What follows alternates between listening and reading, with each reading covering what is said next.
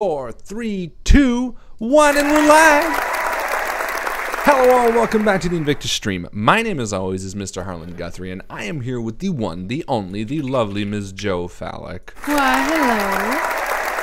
hello. The incomparable Mr. Justin Thomas James. Good day. And ladies and gentlemen, we are very pleased to bring you a game tonight called Robert Liston's 300% Mortality Rate. What is this crazy, bizarre little game, you might be asking yourselves? Well, you know what? You're going to have to find out tonight on the Invictus stream. Crazy, bizarre game that you're going to find out about. Welcome! If this is your first time watching the Invictus stream, this is the perfect time to join because everything great is happening tonight in the world. It's just coalescing. Is that the right word? Yes. It's coalescing in a great, beautiful way. Welcome. We do this every Wednesday at 8 o'clock. We stream role-playing games with our friends, family, and you, the community, and it's gonna be a great time. If this is something you're watching through the YouTubes, make sure you like the video. If you're watching this on other platforms like Mixer and Twitch, good for you, I guess. I don't really know much about Mixer or Twitch, but they're supposed to be really, really good. So, you know, like it on that. I don't know how you like something on anything else. Weird flex, but okay. Weird flex. Also, if you're watching this on Periscope, you're the one person that watches on Periscope because no one else knows what Periscope is. If you are watching this and you're not a part of the Facebook group, you're missing out on something really special. Go over to Facebook right now and join up for the Facebook group. It is the place where we get together during the week and hang out and chat and share stories and share RPG ideas, and it's really, really exciting. I want to say a beautiful place, and I'm going to. It's a beautiful place where people get together and chat, and you have a chance to win Most Valuable Post.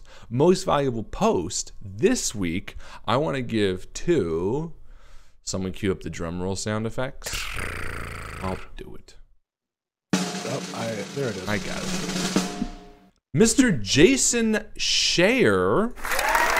Oh. Why, you might ask? Well, Jason is the first official person from the Invictus stream to go to Chronicle Brewery and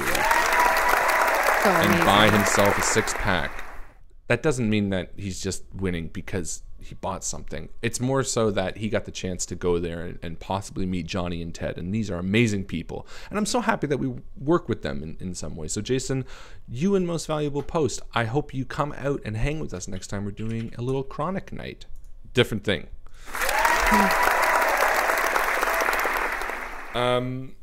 But yeah, that's the Most Valuable Post. So when you're part of the Facebook group, you have a chance to win that, and winning that is everything because you get XP, and XP you can spend in game, like tonight. How can we spend it tonight? Just added it to the XP sheet. Updated in real time. Real time. You might notice that Rob's not here tonight. We were originally going to be doing Apocalypse World, and if you're watching this expecting Apocalypse World, I apologize. It's not Apocalypse World. Rob is having some family issues. I had a tough time struggling with this post because I wanted to make it seem enough to let you know why Rob's not here, not enough to make it feel intrusive, but also enough to make it not vague that, you know. So Rob is, here's what I'll say. I won't say, I'll just tell you this. If you see Rob, give him, tell him everything's okay. And he's not here tonight. That's the two sides of the coin, right? And if you're watching, Rob, we're thinking about you. Yeah, we are. Did you lock Louis out of the room? No, is Louis not in here? He's outside. Do you want to let him in? Because I definitely locked Louis out of the room accidentally. I didn't realize. Why was he downstairs? I don't know. Anyway, so that's right. Rob's not with us tonight. Apocalypse World will be starting up next week. Apologize for the delay, but you get a chance to hang out for a long-awaited game. Robert Liston's 300% mortality rate has been a long-time work-in-progress RPG on my Whoa, Joe, you came all the way from your side of the world to in here. Wow, that's amazing. Crazy how fast. Powers of teleportation. The powers of tortiponation.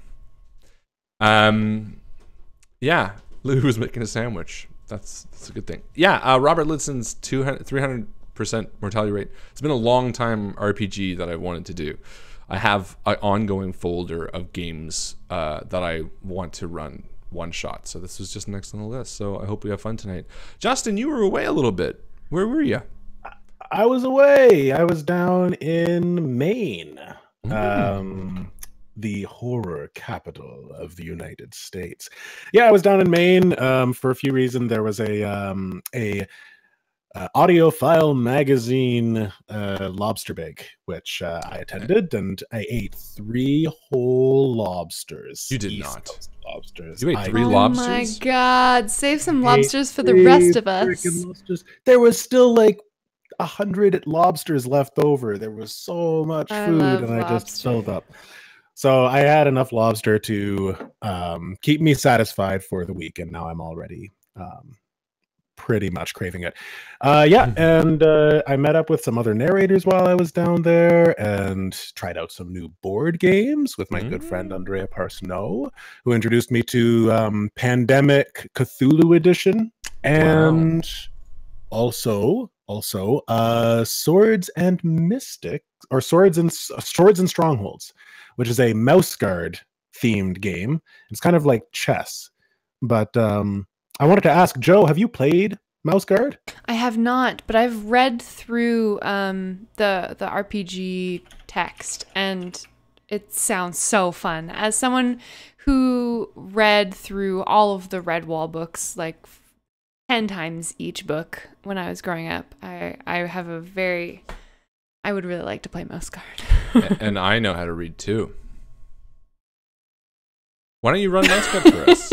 Next one shot, I'm thinking. I will. You know what? I'm thinking when we come back into episode 2 of Apocalypse World, it's just gonna be Mouse Guard instead. Yeah. I think it fits. It's mice that fuck and die in the apocalypse. That's they no different than in real life, right? Right. I was having some I was having some microphone and speaker difficulties, and I came back in at mice are fucking in the apocalypse. She's gonna run my Mouse World. Mouse Guard, Apocalypse. But Mouse Guard Apocalypse. Oh, sick. Yeah. Mouse Guard Apocalypse. Biker Mice from Mars. Ooh. Now there's an RPG. That's an old TV show. I was gonna also mention something important coming up, which was Gen Con. Gen Con. That's right. Next weekend, Justin, Joe, and myself are driving the 8 hours to Indianapolis.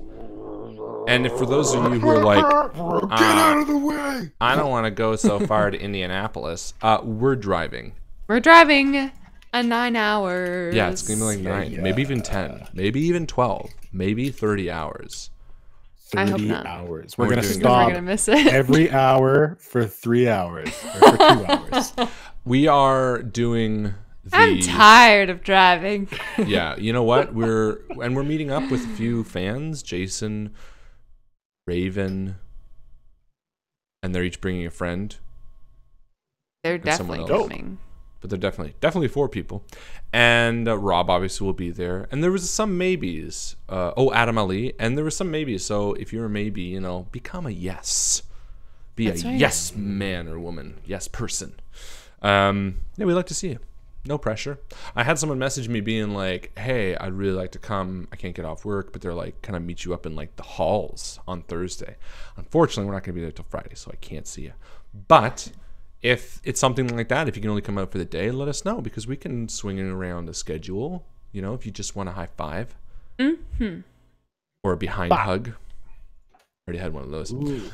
That sounds sexual. Yeah, but Drupal dedefinitely ran up, just random dude, and like grabbed you from behind. Gave me a behind hug. Hug me from behind. But not really that way, but maybe that way.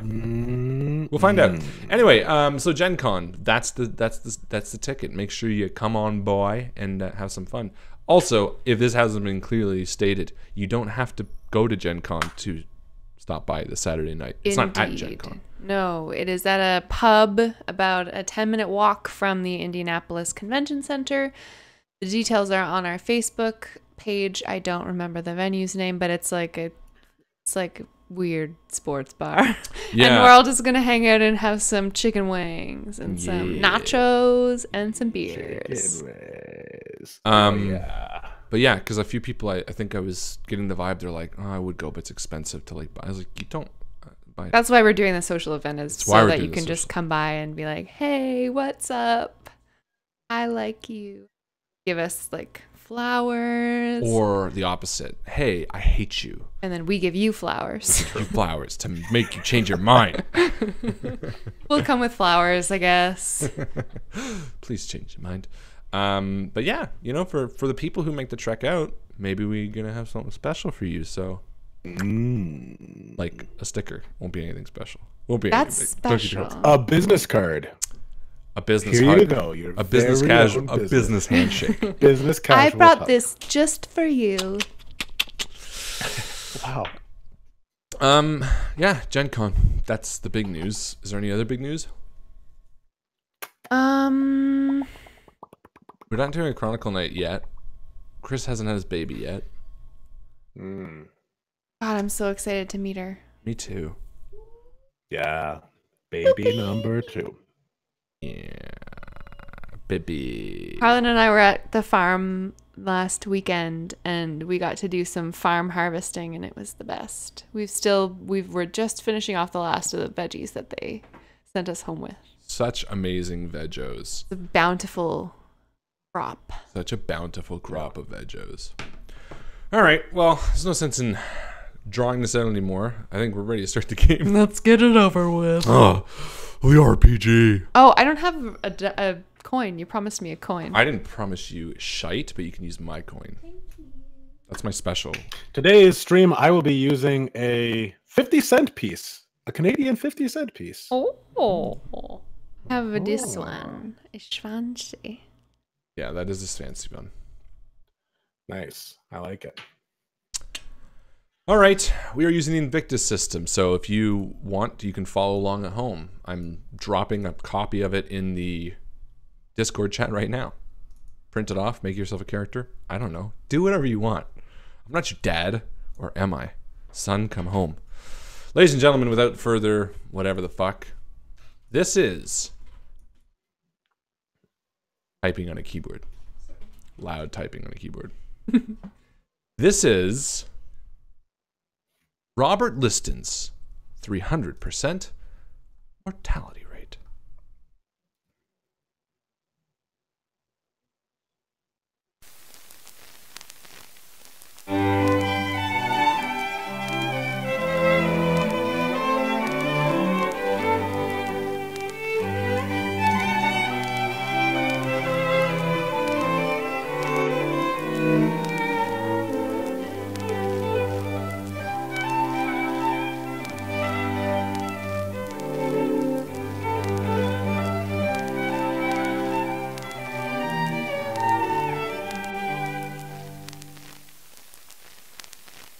Beneath the cloud-covered skies of Edinburgh sits the hospital, St. Francis. It is, of course, a teaching hospital, one rife with young students, excited, eager to move about the halls and follow the professors from room to room. The observatories, the theaters, the surgical theaters are packed with young students eagerly taking notes at each and every move. The two of you stand before the large doors. The sky outside about to break, bringing the first drops in the spring afternoon onto your heads. Luckily, you stand just beneath the overhang. Of course, the streets are quiet this early in the morning as you arrive for work.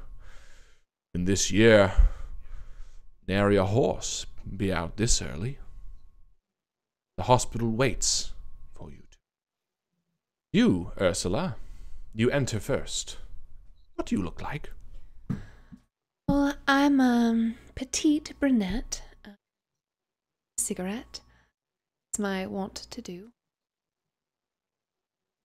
Stressful on occasion, so calm my jittery nerves. Have my brown hair pinned in a tight bun, and a clean, currently, nurse's outfit, and patent leather shoes. I look behind me and open the door. Are you coming, Mr. Duncan? Mr. Duncan? Oh. You enter right behind. Who are we looking at? Yes, indeed. Thank you, Ursula. We're looking at Mr. Duncan, a very dapper, well-put-together man, wearing a tweed suit, which goes with the spring, of course, and a bow tie. And he's got one of those mustaches, though. When he shaves it off, he has quite a bit of a baby face, as his friends all like to jibe at him at the taverns. He is about average height, pasty white skin from all of the time he's spent inside the past few years, going over his medical notes. But he's proud to be working finally, and there is a sense of pride on his face as he steps into the hospital behind Ursula, a pride that might have been instilled by his father, who very much wanted him to be a doctor. St. Francis the Hospital is run by one Rupert Grinterby. And normally this hospital is very calm at this time in the morning. The streets outside would reflect as such, you believe, except when you enter the lobby, you notice that it isn't a tizzy of excitement. People are moving about, people who don't seem to belong to the hospital. Of sorts. Some people walking around with large clipboards, some people walking around in groups, and if the two of you share a perplexed look, you notice the hospital administrator himself walking towards you. Rupert Grinterby is a tall man with a powder-white wig. He walks like his mouth is dropping down, but when he stands still, it's as if the energy returns to his face. He barely looks at you, Ursula, and locks eyes with you, Mr. Duncan. Good morning. It's about time you two arrived here. Ah, yes, sorry, the rain slowed us down quite a bit. You see, it's raining cats and dogs out there. I should hope not. Edinburgh, cats and dogs don't belong here. It rains far too often. Good morning, Mr. Grinterby. Hello. Hello, Ursula. Yes. Very good, very good. Well, I need to speak to the two of you. Something's important about your tutor, Mr. Robert Linson. Will you meet me in my office, please? I would love to, Sir Guntersby, but unfortunately I have to use the restroom. Ursula will fill me in later, yes? Very well. Of course. Come. And he sort of turns without even checking if you're following and starts heading down the marble hallway of the hospital. And as you're heading down the hospital, this is a hallway you've walked down hundreds of times. What does it look like? It's a beautiful place. Somewhere I always dreamed of working. So lucky. So many women my age don't even have a vocation. I'm among the first nurses to be trained here, and I think it's just fabulous. It's a little bit dingy, of course, there being only oil lanterns to light the darker passageways of the hospital, but you get used to it. The conservatory is beautiful, the big lead-lined windows. She trots to keep up with Mr. Grinterby. And Grinterby takes a tight turn down a hallway and spins on his heels to make sure you're following and almost bumps into you. Oh! You walk awfully quiet and awfully close, Miss Ursula. Now, before we enter my office, I wanted to remind you that Robert Liston is a decorated and respected surgeon in this hospital. You do understand that, yes? Of course, yes. I've had the pleasure of making his acquaintance several times, and he's lives up to the name. Well, of course. Well, I would say Mr. Duncan works directly for him. I guess you move in and out a little more, but ultimately his contact here with the hospital, Mr. Stephen Cumberland, well, he's having a right old time trying to get a hold on Mr. Liston. after this morning's little kerfuffle, as I might call it. A kerfuffle? Yes, it looks like Stephen's in my office. Just wait here for a moment. Of course. He enters the office and shuts the door, and you hear loud voices behind it. And as you do, there's sort of a group of young residents moving past, and you can't quite hear what they're saying, but they're sort of talking in a hushed whisper. Ursula's not above a little bit of eavesdropping. She sidles up to the door and puts her ear against it. What do I hear? I mean, listen, Flip. Oh, listen, Flip. So we're using the Invictus game system. The Invictus game system uses a coin. So there's no listen skill. No, so it's either you do, you good. All the skills are listed there. Let me pull it up here. Fighting, doing, thinking, seeing, talking, helping. Yeah, so we can call this a seeing, or you can call this a doing. Which would you like? I would like to do a seeing. Perfect. I have that skill ticked off, which means I get to roll twice. You get to flip twice, and if you flip yes, you get to do it. I rolled a yes. Perfect. So yeah, you go up to the door and you listen. No, just calm down, Stephen. You're overreacting. Listen, it was a tiny little what? It was a tiny little kerfuffle. Kerfuffle? The entire stake of the hospital's reputation lies on the shoulders of that madman, and you want me to go? And that's about as far as you can get. However, as you're leaning on the door, you see Mr. Duncan walk up behind you. Oh, Mr. Duncan. Yes, he's just inside. Oh, did I miss anything important? Are you eavesdropping, Ursula? No, of course not. I just had an itchy ear on my face. And you're scratching it on the side of the door? Nothing itches an ear quite like a door.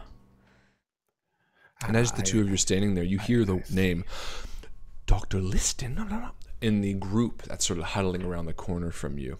Mr. Duncan, your ears sort of perk up, and normally at a hospital like this, there's no sense of gossip or anything like that. There's usually a sense of pride and camaraderie.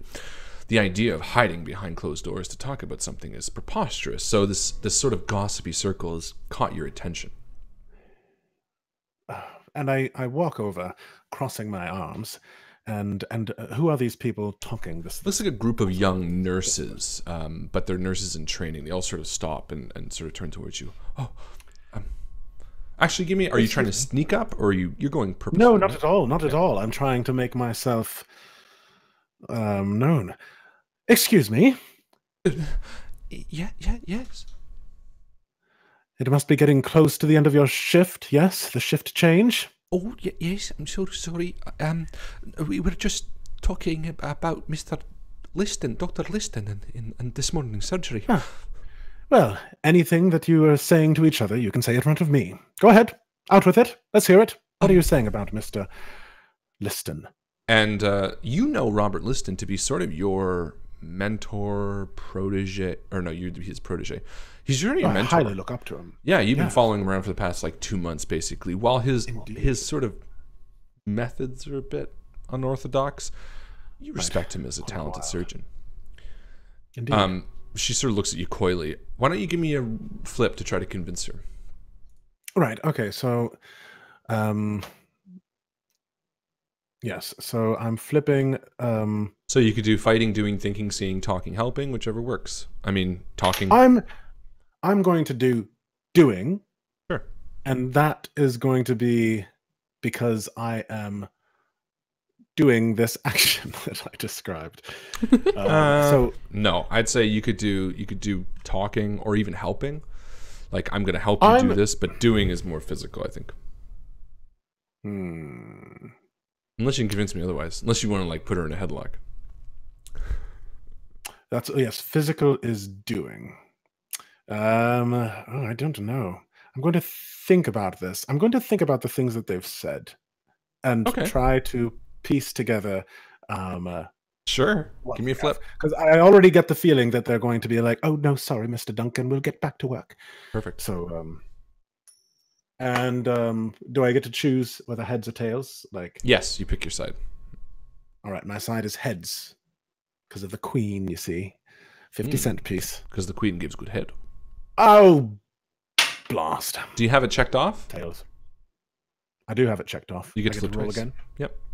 thinking. And remember, anytime you want to succeed at something, regardless of what the flip says, you can do that. Well, look at that. The beautiful queen herself. Beautiful. You think on what they said, and you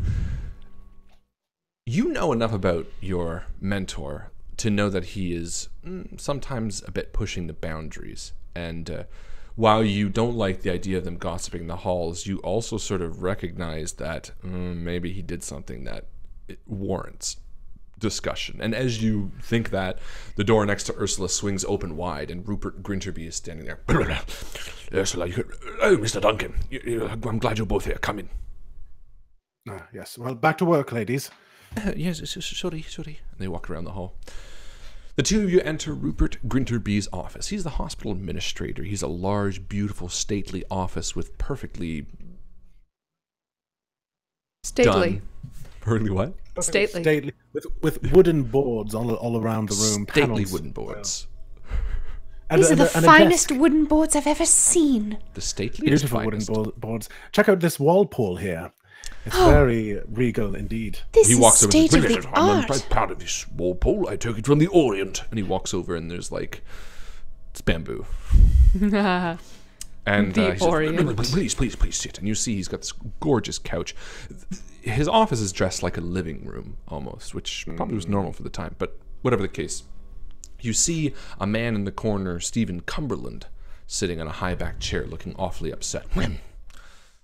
And you recognize Stephen Cumberland as sort of being the main, not accountant so much, but he's sort of the budgeter of the hospital, I suppose. And he's Accountant? looking quite sweaty.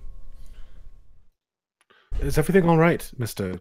Cumberland? I exchange a glance with Ursula. And his sharp eyes look up and says, No, it's not all right. Your mentor has gone off the loony bin this time. And he stands up and begins to walk over, and Grinterby's like, Just hold that. Just relax, Mr. Cumberland. Please, have a seat. Would you like a cup of tea? Oh, yes, 2 lumps, please. Oh, right. Only 2? What about you, Ursula? Yes, please. 5 lumps. Oh, that's more like it. 70 lumps for me, Mr. Cumberland. And Cumberland sort of is like, and walks over to the tea and, and he smiles at you with his, like, wooden teeth. Now, how can we say this? Robert Liston has had a surgery scheduled this morning. Now, as you know, he's quite adept at performing these amputations and surgeries with quite a bit of Creativity, sir. Good word, yes. Speed would also be a good one. In fact, this morning he set a new hospital record, I believe a record for all surgeries, at 2 minutes and 30 seconds. My goodness. What was the procedure? Wow. Yes. It was a leg amputation. Now, unfortunately, a small little, how can I say this? A little, and Cumberland speaks up and best. A mistake. That's a matter of perspective, Cumberland. A small little snafu has happened, in which Dr. Liston has cut off the patient's testicles. Oh, Dear. Was it part of the procedure? Surely it had something to do with his vision of healing the patient, the Hippocratic. No, he cut off his testicles, Cumberland says, like shaking with tea in a spoon. Cumberland, calm down. As far as Liston has told us, no, it wasn't part of the surgery. And the patient, is probably better for it. I would agree with you, Mr. Duncan. So, he's done this. How is the, who was it? Who he did this to? Was it just? No, it doesn't matter. They're dead. But the important thing is that Robert Liston, unfortunately, he was doing this in front of his students. He's trying to do a little bit of operations. And now we have a bit of a... What was that word you used? Mistake. Yes, a bit of a mistake on our hands. It turns out one of these new students was one of the financiers of this hospital, and they're afraid that Liston is no longer capable of performing these surgeries. That's absurd. Dr. Liston is unparalleled in his skill, his expertise, and his teaching finesse. I should like to speak with this student. In good time. The student, unfortunately, is rather connected. It wouldn't do any good with that, but suffice to say that they've put me in charge of securing Liston's future here, and I've put it upon Mr. Cumberland here to survey Liston and ensure that he is fit for service. Cumberland turns around. But I'm not going to do it, you see? And he walks over and starts wagging a finger at Grinterby. And I'm not going to be your little patsy anymore. Liston is a hazard to this hospital, and I don't care how professional you think he is. He's caused more damage to this hospital than anything else. Don't go, please. Enjoy your tea, Mr. Cumberland. I do believe that yes, extraneous circumstances are rather common in. I look at Ursula. This is a first. Have you spoken with Dr. Liston? No. I'm afraid I'm too friendly with him. Yes. Ultimately, I can't put myself in this. The surveyors of this hospital wouldn't go for it. If they saw me and Liston arm in arm, they don't trust my opinion. And I'm not going to do it. Yes, I know that. So, Cumberland and I decided to put it upon someone else. And that's where you two come in. You're saying that you would like us to decide whether or not Mr. Liston, Dr. Liston rather, is fit to continue being a doctor at this hospital, or in general, are we going to be taking away his medical license? No, nothing like that. It's just hospital dependent, really. Well, Cumberland, and for the first time, Grinterby sort of takes his tea from Cumberland, and you can see this is sort of where his expertise, in a way, ends, and where Cumberland's more forceful nature is necessary. Cumberland sort of steps forward and hands you both your tea, roughly. Your spoon is sticking straight up, Ursula. Says, now listen. When it comes to it, the black and white of it is this. Liston needs to be cleared as a threat. If another one of these surgeries happens and he kills somebody, then we could lose funding. Both of you, for better or worse, like Liston. And thus you fulfill Grinterby's need for this person. But you also love this hospital. You both have the highest attendance record.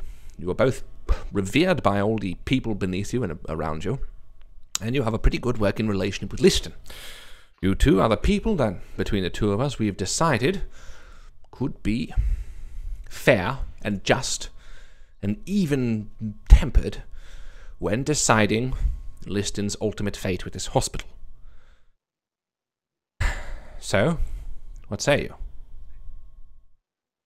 Well, thank you for the opportunity. And I'm sure we'll get to the bottom of all of this. Yes, we will gladly look into it and have a well-thought-out response by the end of the day. By the end of the day, is that... No, listen to me now. Liston, after this morning's surgery, has locked himself in his office, and he is aware of this.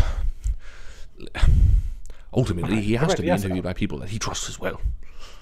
I see. Good. Well then, let us not dally. No. Take a moment. Sip your tea. Cumberland and I will excuse ourselves. Just talk amongst yourselves, please. The file of today's surgery is right in front of you. And the two of them sort of excuse themselves out into the hallway, leaving you in this stately room alone. Oh, goodness me. It what a disaster. Some sort of misunderstanding. Perhaps the patient did want their balls cut off, because I could not imagine Dr. Liston rather, make a mistake. It's always possible.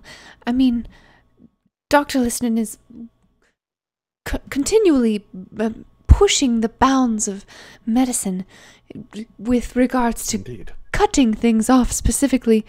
I wonder if maybe he's perfecting some kind of new experimental procedure. Or, I'm not sure, but he rarely shares with me his thought process behind all of this.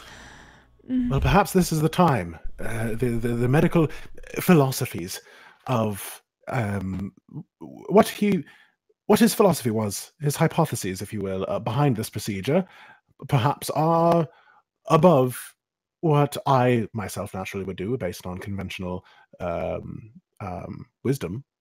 Perhaps he's discovered something, like you say. So, and as the two of you sort of share these thoughts back and forth, you sort of casually open the folder and you're like, yeah, and you see like the photo, or not the photo, but like the autopsy report of the dead patient. Oh my. Oh, that is quite vulgar. Oh, I'm feeling faint. And on the last page of the document, Robert Liston's own hand is like, oops. Well. all right. Let me take a closer look at this. Do you mind, Ursula? Please, I'll be seated over here. Yes. How's your tea, by the way? It's delightful. Yes, Absolutely delightful. Bit of a kick from all that sugar. 5 lumps. I've always been a 5-lump girl. Ah, yes. All right. Well, I'm going to think about all of the things that I'm reading here in this file. Perfect. Give me a flip. Remember, you can flip twice because you have think. I'm a thinker. Oh no, that's a tails. I don't want this. And that's also a tails. Yeah, you don't pick up anything. I can't make heads or tails from this. And as you do, you hear a knock on the door, and Grinterby leans back in. I hate to press you, but have you had time to consider? I should like to speak with Dr. Liston if he's available. Well, that would be part of it, of course. He invites himself back in and shuts the door. Cumberland had other things to attend to. Now, listen. You must go to Dr. Liston's. He's aware that we are sending someone or some people to essentially interview him and make sure he's fit for continuing work in this hospital. So that's why we wanted to use friendly faces to him. He might be a bit resistant, as he can be a bit eccentric. Ultimately, I want him to stay at this hospital, so please do anything you can, everything you can. But also, and he sort of hesitates for a second, we really can't have another issue. You must be sure that he is cleared for active duty, that he is capable of performing these surgeries without any incident. You want us to be objective about our investigation? As much as possible, but also be fair to him. Do everything we can to keep him here. Your duties have been assigned to other people for the day. This is your only prerogative for today. Come back tomorrow morning, Saturday morning, and we'll have that meeting. And he walks to the door and opens it for you. No. I have a surgery scheduled for Liston tomorrow morning. I can cancel it at the last minute if he doesn't get clear, but my hope is that you'll do us proud. And he slaps you both in the back and leads you out, sort of pushes you almost, and shuts the door behind you. And standing before you is like a small little page boy with like a poor boy cap, and he's like looking up at you. Good morning, Archie. Fuck you. And he skips off down the hall. And you know Liston's room is sort of down to the left around a tight corner, down sort of near the surgical observatory. I don't know if it'll be possible for us to give him a objective evaluation. Don't you agree, Ursula? Well, I suppose that you, as the physician in training, Mr. Duncan, with all due respect, you have the most knowledge of the two of us about psychiatric evaluation, whether you think he might be capable of performing the procedures that you yourself have studied and performed. I believe your first one last week, did you not? I did, and it was relatively successful. I'm a little nervous, though, that it would be like the student trying to trap the master, so to speak. Why don't you leave? It feels unethical. Of course. Why don't you leave the questioning to yourself, and I will make the judgment, as I'm less tied up in Dr. Liston's success or failure as a physician. How does that sound? Yes, Ursula. That would be fine. I would gladly do an analysis on his psychological well-being, and you make the decision. For I don't believe that I would be able to, in good conscience, objectively make it. All right, let's go. You head down the hall and turn the sort of tight corner again. The busyness of the hospital is a bit out of sorts, but it's also sort of comforting to walk down these halls. You see young Archie, the page boy, telling some young couple to fuck off as he skips down the hall some more, and you eventually come towards... Why do we employ that boy? Liston's office, which is, again, sort of in the darkest corner of the hospital, off the main strip. There's no one surrounding here. In fact, it almost seems like no one wants to approach. Do you think he's inside? I imagine he is. Yes. I'm sure he is.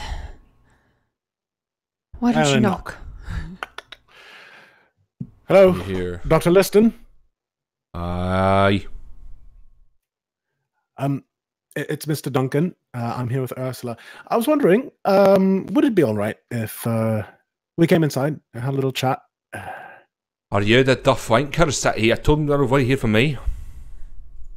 Well, the very same. May we come in? Oh, come in. I opened the large oak doors. And you see a darkened office, disheveled. There's broken clay skulls shattered on the ground, papers strewn about. A window sits only half open with like slotted light coming in from the gray sky. Liston sits at his desk, eyes open, staring down at a pile of papers but not really focusing. So you're the two he sent to fucking evaluate me. We just want to talk, Dr. Liston. Is it all right if we light some candles? Is it you fucking want to talk, or do you want to hear me talk? Because it went off without a fucking hitch, Duncan. I stood up there. All the people around it was beautiful. I had my fucking cleaver right there, and wham, one go! Blood spattered up on my coat, and then, you should have seen it. Round to new, I've right on it, and so and so and so, 2.5 fucking minutes! He stands up. Do you believe it? The fastest one that's ever done in the hospital, fastest one in the history of medicine, and these fucking wankers, they think it's important that he died. Come on. He walks over past you and like shuts the door. It was beautiful, mates. Both of them beautiful. You should have seen it. You too, Ursula, you would have been so proud. And he locks the door. Of course. Yes. Dr. Liston, it seems though that while your practices are inspiring and you're always doing your best to push, doing my best. Not only push the boundaries, but push what we can do. Listen, Indeed. Ursula, yes. Duncan, you know as well as I that any second that they have is more pain. So I go quick, and he lost his balls, and that sucks. But ultimately, that was a second of pain. I mean, you he died. Did say also, yes, he also passed as well. Yeah. Which does cost the hospital in reputation and also in money as well. Right, yeah. Lawsuits that could come from that. But it definitely could be worse, right? It could be worse. It could be worse. It could be so much worse. I could be slashing and hacking and doing all this and doing that, but I didn't. I did one thing. Right. Ursula, you must. He walks over to you. Ursula, you must understand, no? What we're doing. You've seen the pain. You've seen them. You've dabbed the foreheads of the sweating bodies as they fight the gangrene and they do all that. You've been there. You know how important it is to be quick, no? I suppose at least the patient went quickly. That's right. Dr. Liston, what was the patient's diagnosis? I don't know. It doesn't matter. They say cut, I do it quickly. Oh, and he turns around, like tossing some more papers up in the air. Oh. Why do they have to send you two? Why couldn't it be some wanker I hate? Why has it got to be the two people in this hospital that I think are good at their jobs? I think that's why they sent us. Yes. The two of you're not. And he sits down like a bit deterred. Dr. To Liston. be perfectly honest. Yes, please, Ursula. I just wanted to say that we both respect you very much, and Indeed. neither of us want to put you out of a job or keep you from doing what it is that you do the very best, which is surgery. Yes, definitely not. We definitely don't want to put you out there. But we just need a reason to be able to give Mr. Grinterby. Give me a flip. I will be talking. I'm talking. I'm trying to convince him. Sure.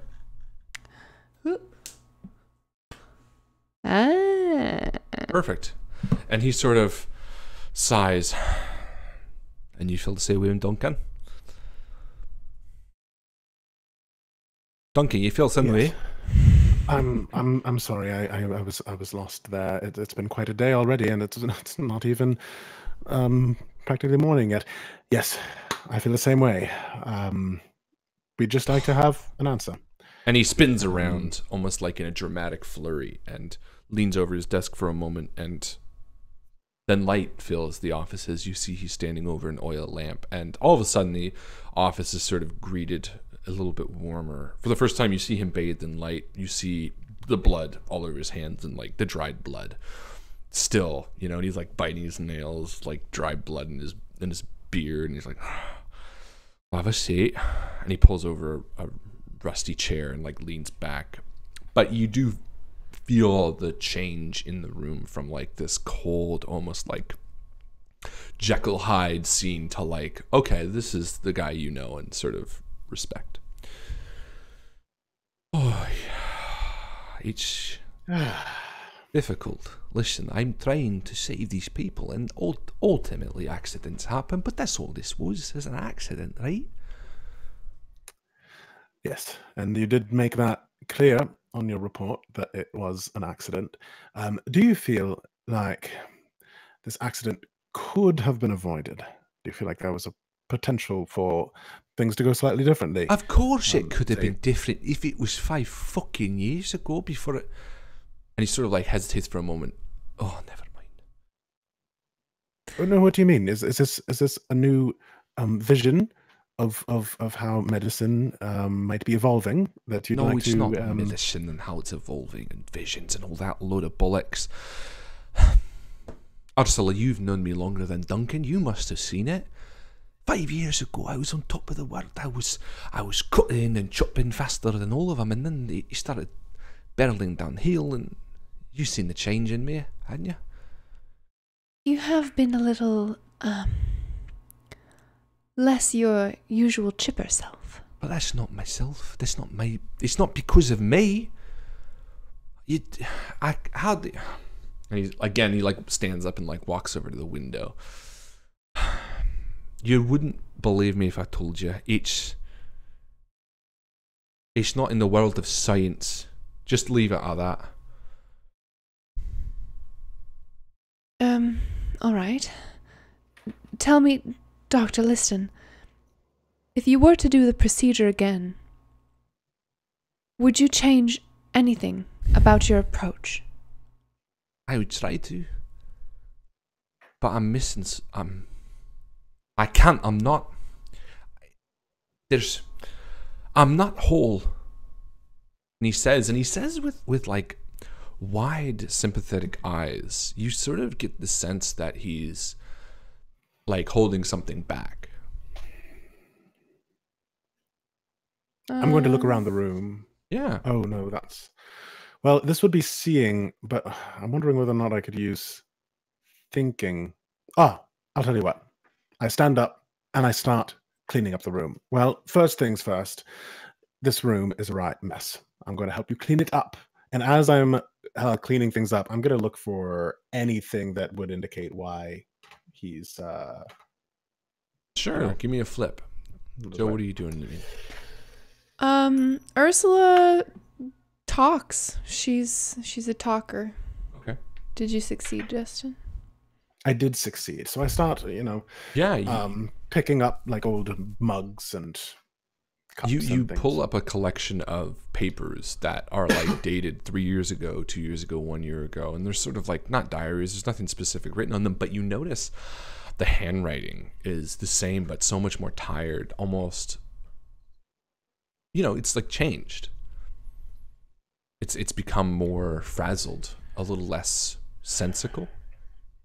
Oh, I see. And Ursula, what do you say?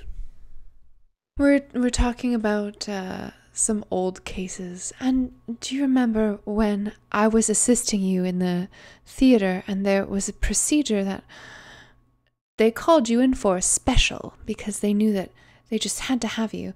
I believe that was there was an arm, wasn't it? An arm amputation on that little girl. She's a good girl. You did such a wonderful job, and she ended up surviving despite the fact that she had a terrible infection for weeks. Well, that was a lot of you too. Dabbing their forehead and doing whatever you do. That is what I do best. Definitely dabbing the forehead. I dab so many foreheads. That sweat is half the killer. I mean, you've got to get a good layer of blood on your hands before you go into somebody, but that sweat, that'll just ruin you. Absolutely. Aye, fuck. And he walks over and sits back down. Maybe you're right. Maybe I just need to hang up my coat. I don't think that's necessarily the answer, Dr. Lipton. Well, I know the answer, but it's not like either of you are gonna... Fuck. What's going on? I can't say. Okay. With all due respect. Why not? How do you expect us to come in here and discuss with you this tragedy that happened this morning and be told that there's a part of the story we're not privy to? Ursula, it's not a part of the story, it's the entire thing. He walks over with his like crusted hands and puts them on your shoulders. You don't understand what you don't know.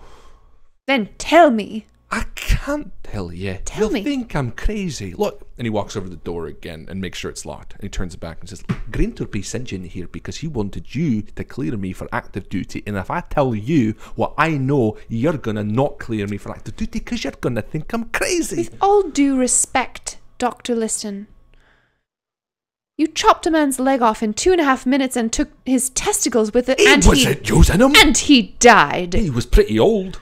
I think you're on your way to being considered out of your mind as it is. I'm not trying to say I'm not out of my mind. All I'm saying is he was like 35. That's old enough.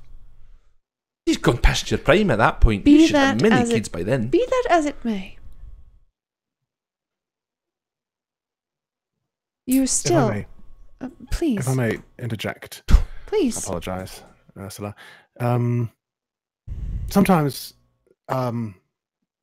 even though it might feel like we'll think you're crazy, sometimes the only way to really get through something emotionally, something that's bothering you, something that you feel is rather strange. Sometimes the best thing to do is to talk about it. Don't start bringing that nonsense. No, I'm going to. You gave me this exact talk not too long ago. You told me that because I was concerned, I was having lots of anxiety about my exams, and you told me that I could show you my anxiety, even though I thought that you would think less of me, and I did. I was a nervous wreck in front of you, and look, we're still friends. But it's not the same thing. This isn't just nervous for exams. This is bigger. Even so, if you don't have anyone to talk to about it, there's nothing that we can do to help you. And that's a heads. That's a beautiful queen right there. Perfect. We're helping, I'm guessing? Oh, it could be helping, yes. He looks around. Fine, but not here. Come on. And he walks over to the window and opens it and climbs out. Ursula follows without hesitation. Oh, nope. No, I'm not going to crease my suit. And I walk out the door and And as you go to the door and like unlock, he leans back. He's get out the fucking window now. Fine. And I go through.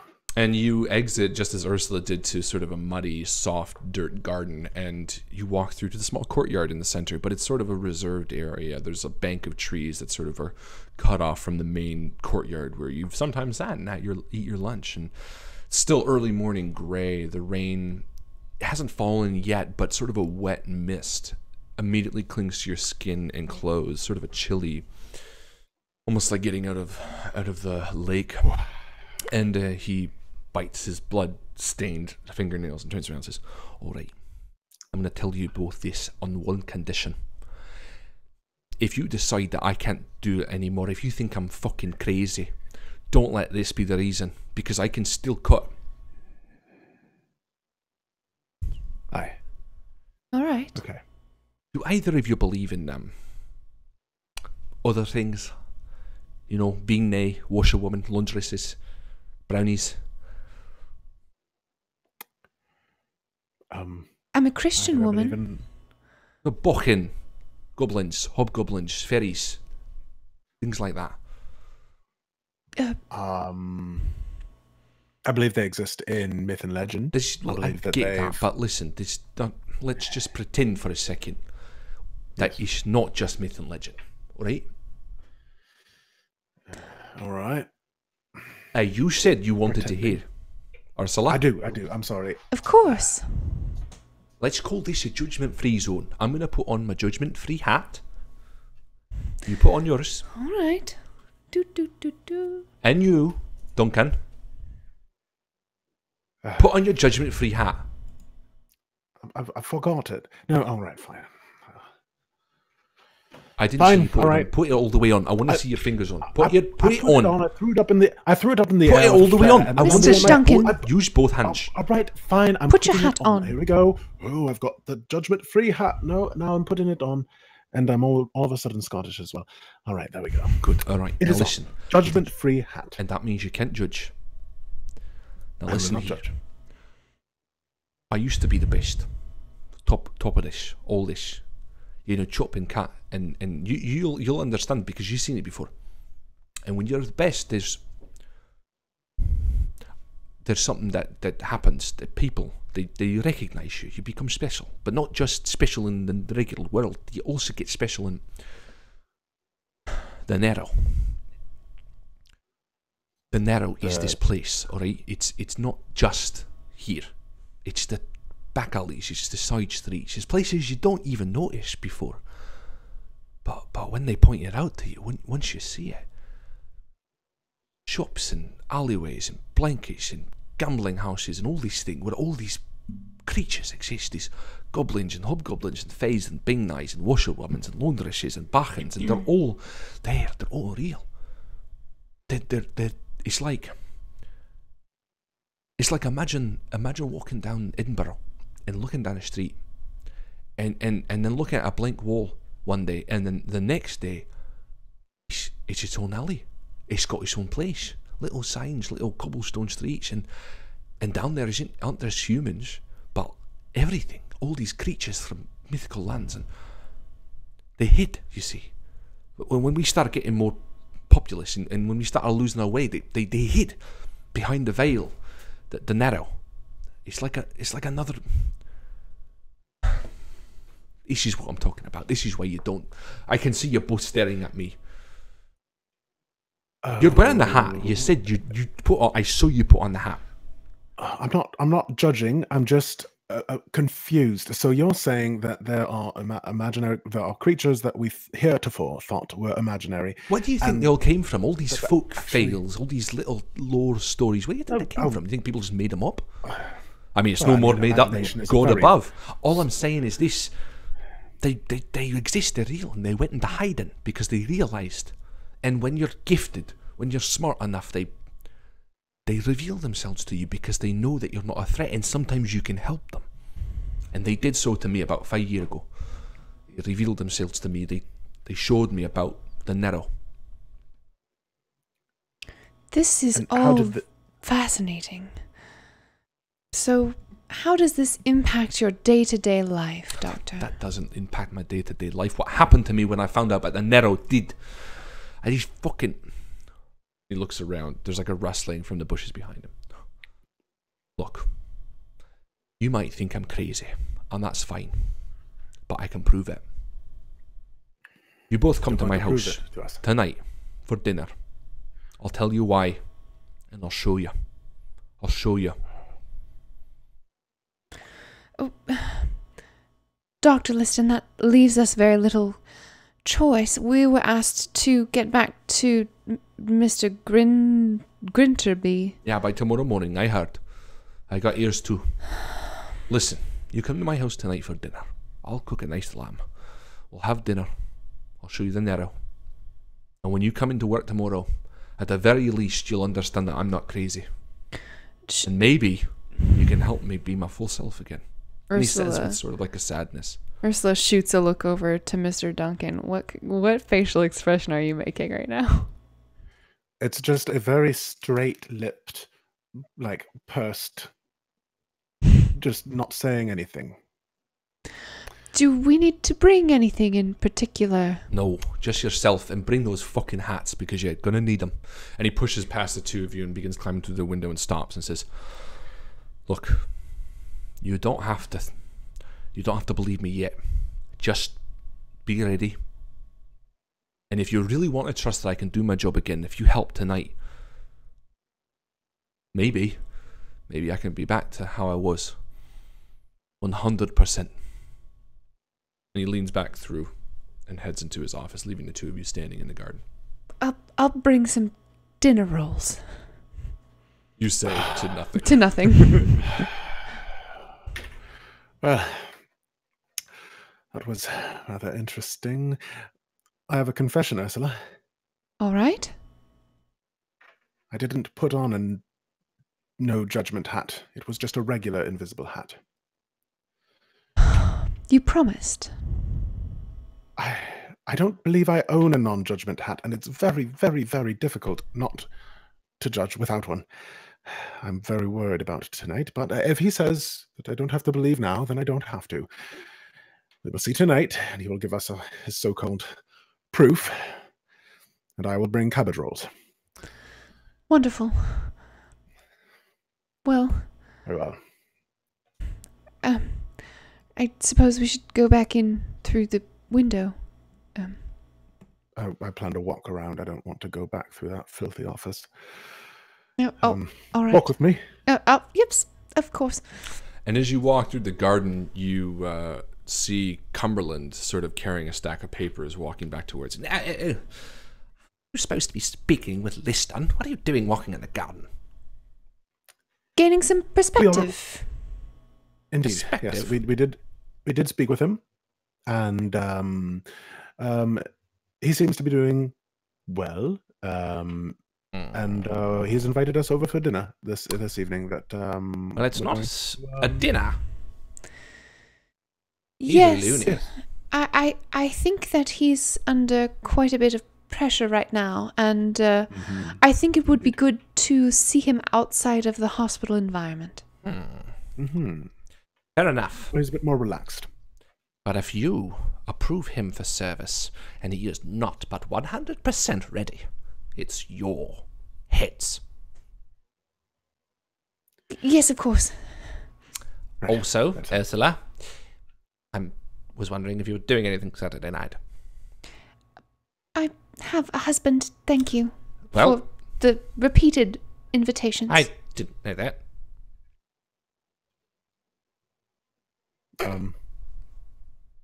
He walks away. And we're going to end there for the mid-game post. That's right, ladies and gentlemen.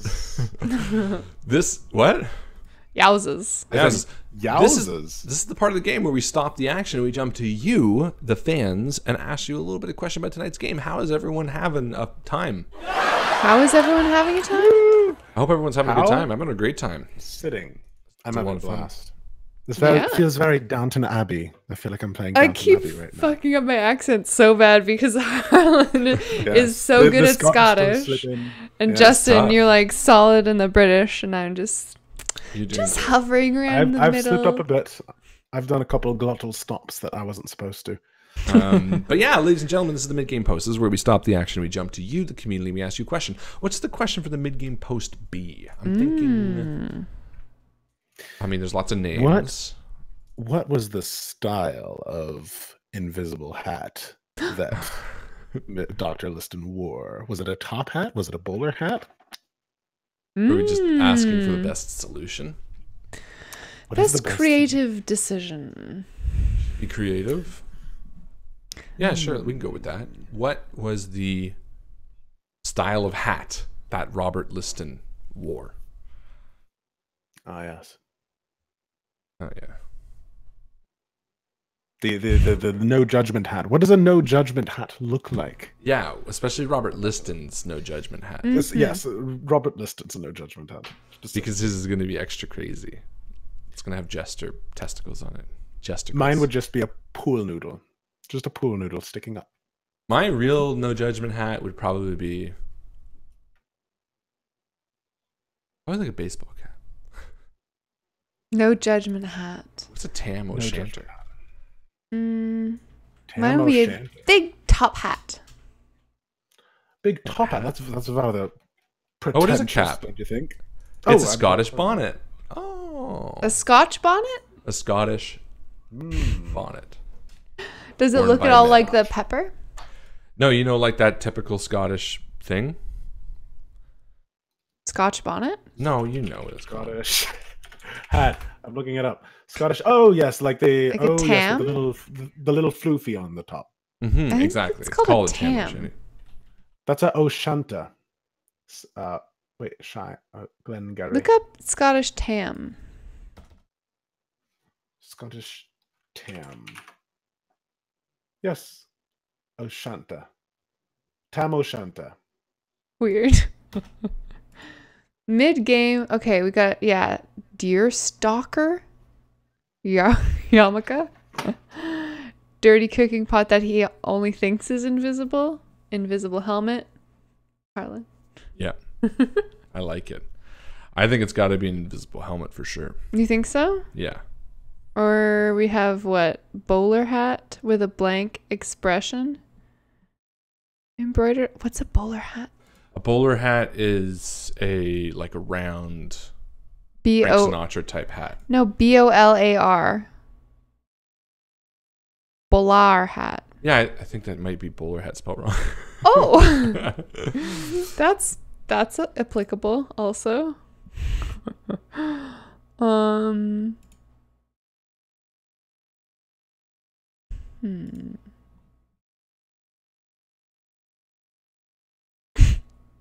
Sorry. Are you just reading something? Yeah. Mm-hmm. It's fucking terrible. Mm-hmm. Yeah, any of it? Mm-hmm. Such an asshole. Mm-hmm. Whatever. Fuck. Okay. Robbie Burns hat. That's the Tam O'Shandy. The Tam O'Shandy. Oh, I could use a glass of water though. Yeah. You okay being alone? Do you want to have Do you some of wanna get this? me- Oh, thank you. You're welcome. Tam O'Shanter. You guys are moving through this pretty quick. It might be a shorter stream. That's okay. Yeah, just letting everybody know if they're getting ready for the night. It's probably gonna be pretty not short, but I could see us ending at 10:30ish, especially if we end this mid-game post pretty quick. I like a lot of these suggestions. I kind of like the paper sailor hat. Just because Robert Liston's not fucking crazy. Well, that's your opinion. He's me. I am he is, we are ye, and ye are. So how long ago did the brownies and pixies contact you? Listen, they're still here. I can't say anything. They're in the house. But yeah, it's the way it is. How you doing, Harlan? Good. Distracted. Yeah, How me you too. doing? Yeah, me too. Yeah. What's the word? What's the word? The word Bird. is bird. Bird. What Bird everybody is heard the word. about Larry? bird. Larry? Bird's the word. Let's I think we're ready. I think we're gonna pick the hat and then go back to it. do it. Shall we? do it. I think the Tam O'Shanter is the right one. I think so too. And Do who it. suggested that? Yeah, Tam O'Shanter is That's Caleb. Caleb Hall, I think. And thank you for the photo demonstration. Joe can reach through screens. Confirmed. All right, let's just power through. I think this one might end a bit early, I was saying to the stream, Justin, but Okay. let's have some fun. Only because you guys are motoring through it, and Motoring. concise and tight and fun might be the way to go tonight. So, ladies and gentlemen, without further ado, we return to Robert Liston's 300% mortality rate.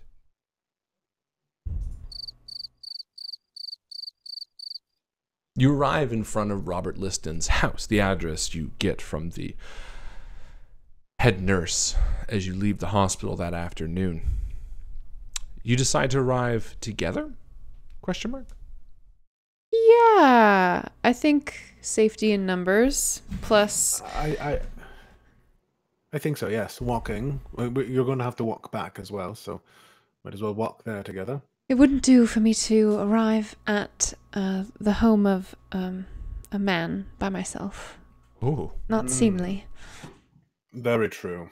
These are great times.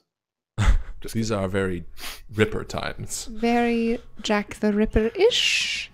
And yeah, as you walk towards his stately manor, you get this sort of sense of opulence but also sort of like cobwebby. You know, it's a very dreary home, despite its ornate, beautiful structure. And as you approach, you see the large front door and step on the porch to see it swing open. And Robert Liston saying there's like, I honestly didn't know if you were going to come. I'm so fucking proud of both of you. Come inside. Oh, all right. Thank you. Let me take your coats. I brought dinner rolls. You didn't have to, but thank you. Did I you brought bring cabbage rolls. Well, Yes, there's a yes, lot of cabbage rolls, but I rolls. appreciate it nonetheless. Come inside. And he Well, I shuts figured the it'd be like a nice. Yes. And you see beautiful, large front hall area with mahogany, flooring and wall pulls as far as the eye can see. And he takes both of your jackets and hangs them up on the wall and says, welcome to my home. This is what I bought when I first moved here to join St. Francis, to be their head surgeon. I hope I get to keep it, along with my job. Oh, don't cry. No, it's all right. Tears make the pain go away for a little bit. Well, so does food.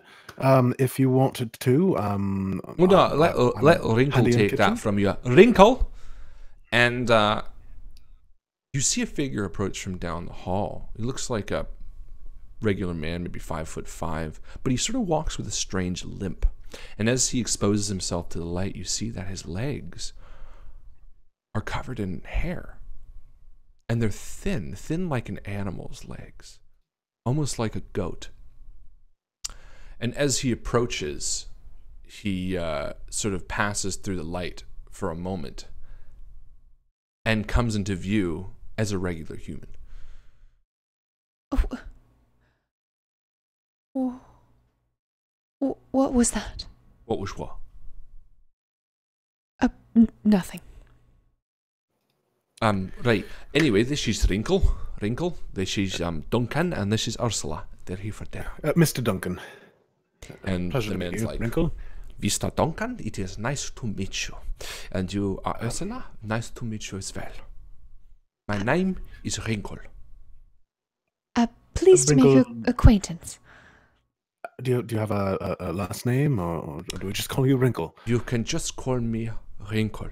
That is all Liston calls me as well. I don't just call you Wrinkle, I call you my wrinkly little boy. And he kind of taps him on the shoulder. And Wrinkle was wearing like a like tucks, and he's got this tight German face, almost completely bald except for small wisps of white hair on either side, and a very large nose and tight features that are all stretched with wrinkles. And he doesn't really flinch at it. He's like, "Yes, sir. Let's go in to have a little bit. Did you find that painting?" And Wrinkle sort of walks back down the hall to the darkness and picks up and turns around, and you see a large painting of like animal legs that he was like holding like waist high. He's like, "Yes, I put it here in the darkness. Is that okay?"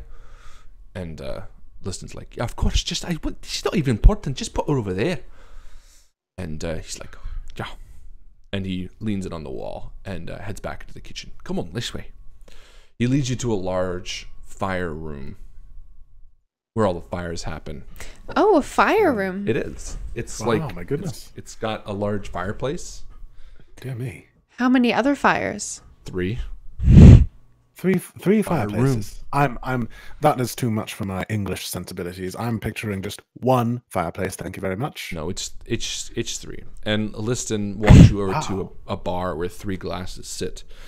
And he says, "A toast first off." And he hands you each one. Says, "The belief." And he clings. Yes, to believe. Ding. Now, I'm wearing my no judgment hat, as you can see, and I can't was see your wondering hat. You don't have to be an asshole about it. All I'm saying is coming into this with an open eyes. And he downs his drink. It's only like a thumb. It's like the tiniest little. It's like a tiny martini glass. Oh. And he takes the empties. Or did you all finish it? No, Ursula took a very dainty sip. And he's like, yes, and so did Mr. Duncan. and he just stands there waiting. It's a beautiful place you have here. It's meant to be a toast. You just stand it, and then I take the glasses, and then the Wrinkle can bring you wine for dinner. I don't I'm not really much of a drinker. alcohol. No. Me as well. I'll wait. He's just like sitting there, like. Right. Well. Bottoms what is up. it that they say? Bottoms up. Yes, indeed. To your health. Oh. And he takes the 3 empty glasses and puts them back. Wrinkle, and Wrinkle comes back in, and you notice he's got that same sort of like gaunt, but again looks normally human. And you question for a second if it was your mind playing tricks on you, and almost. I mean, you can flip on it if you want. No. And yeah, he hands the glasses to Wrinkle, and Wrinkle's like, "Jawohl, dinner is served." I can't get that accent. And then Scottish is like, Wonderful. Scottish is like, "All right." And You say Scottish? Scottish Like... like. and he walks you through. He walks you through the hallway, and he points at you. "This is my great granddaddy, Percival Liston. Beautiful man, also surgeon. Killed way more than me. So if you think I've got a bad, look at him, because his death toll is like in the hundreds. Mind you, he was a murderer, but I'm not." I see. Lovely. Well, to be perfectly honest, I would love to sit down at this beautiful table and enjoy the meal that Wrinkle has prepared for us. Ah, yes. But don't you also want to learn about the Nero? Oh, very much so. Yes, yes. Actually, that's what I was going to get at, but I was being pleasant. I was exchanging Listen to your side, pleasantries. friend, and he slaps you on the shoulder. Tonight, we travel. And he walks into the room and opens it up, and spread out on the table are beautiful. There's like a beautiful roast lamb and all these empty dishes. There's like enough for like 8 seats. He's like, "Pick any spot." And everything's like really opulent and beautiful and stuff. And then there's like my like shitty Cabbage like, rolls. cabbage rolls. It's in like a clay casserole dish, and there's one missing because you like You ate kept it on it the at way home. You're like, I want to keep leftovers for dinner. My goodness, this looks fantastic. Yes, well, come sit down. I can sit anywhere. Anywhere you'd like. And as you enter the room, yeah, you feel this sense of like joy. You can feel it as you enter the room almost. The artwork on the wall seems especially vibrant in here. Something about this room seems closer to the core. You don't understand what that means, but it feels nice in here. And Liston recognizes it in the two of you. He says, you feel it too. The Nero. What is the Nero? Sit down and I'll tell you. And you each sit What down? Sorry. Sit down. You asked. Oh, I see. Sorry, it was your accent. It just kind of played a trick on me there. No, sit down in a chair. And he pulls out a chair and sits down at the head of the table. He wants us to sit down. Oh, yes, of course. Many years ago, when I was at the top of my game, as I said, people came to me, special people, from the Nero. They told me that there was this whole world beneath ours, and that because I was special, I could come down and visit in a way. What kind of people came? What do you mean? Well, there were many different types. You notice there's a painting behind you. Look. And he like turns around and you see there's a painting on the wall of like these small little creatures. And they look sort of like brownies, which is like a mythical fairy creature, like the shoemaker, the ones that come to your house after night and sweep and clean and all that kind of stuff. He says, creatures like that. My family used to paint all these pictures. I grew up staring at them and I didn't quite understand what they meant at first, until I inherited this house. Then they came. I know you don't believe me. But just look. Look at the picture. Tell me it doesn't feel strange to you. Go ahead, get up. I'm just about to. Have we already eaten? Sorry. No, the food's still in front of us. We haven't eaten. Just get. And he stands up and like pulls you. Just come here. I'm just quite starved, and I would. You can just wait. Fine. And he walks you over to the picture, and I know, like, I don't want to just be rude. Look at this painting, and both give me a seeing flip.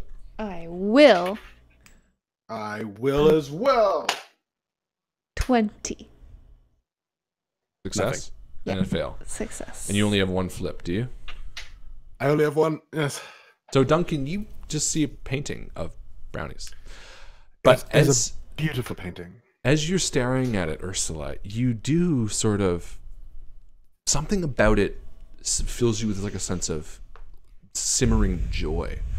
You not only can sense these creatures in the painting, but it feels alive to you in a weird way. It's so peaceful.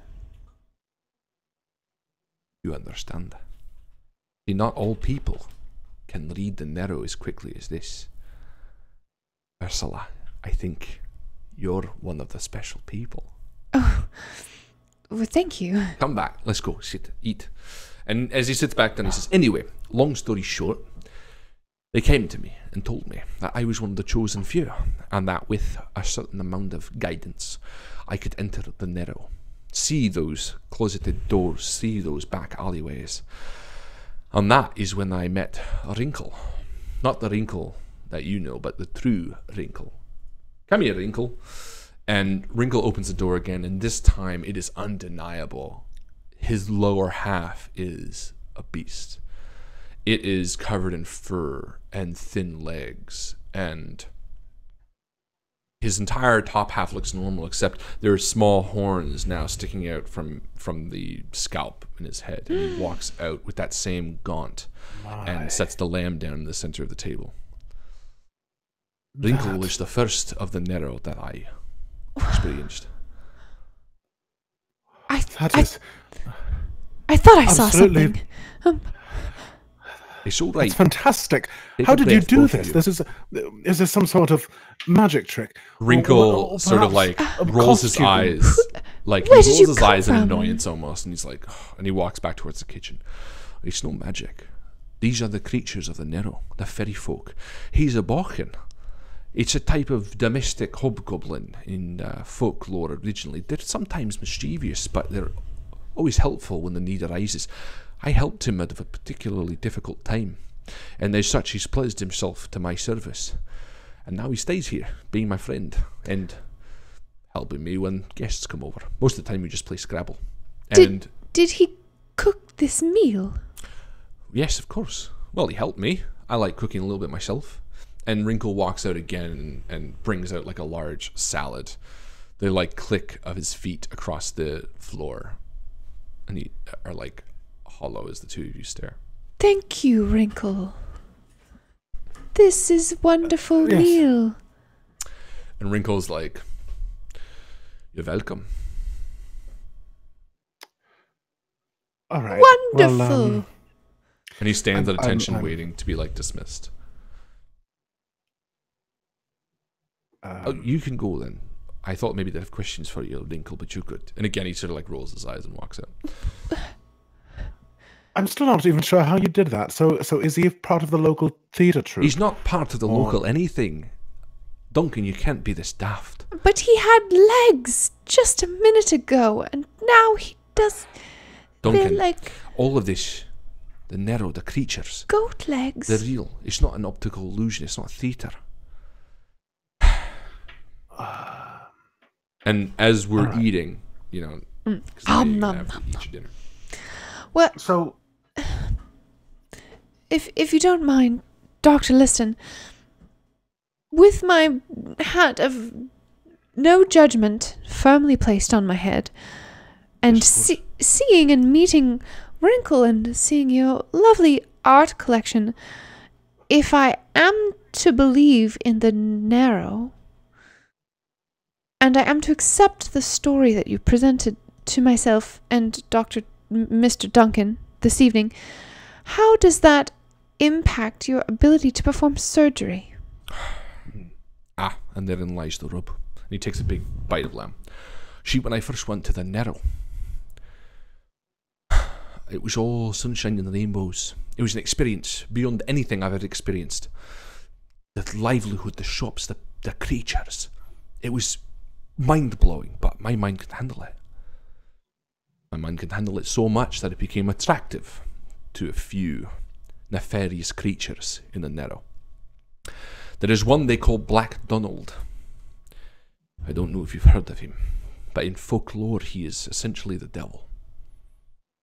He owns one of the shops down there in the Nero. I wager more than I could. And they took a piece of me. Piece of my mind. Ever since then, it's been piecing things together. It's been trying to get back to that point. My mind has tapered off. A piece of me is missing. No matter how many times I try to go back, the minute he spots me, he knows what I'm there for. I've tried everything. Bargaining, trading. I've even tried sneaking in and getting it back a few times myself, but it's just no good. Black Donald knows it's too powerful. He knows that it's the only thing that makes me better. And he knows that I'd do anything to get it. And thus, he will not give it back. So you're saying that you went to a magical place and gambled away a piece of your mind to the devil? It wasn't gambling. And he's not exactly the devil. He's still a shop owner. It's not like he has powers. But, yes, for lack of a better term, the reason I've gone so downhill in the last few years is because of him. Because of the piece of my mind they took.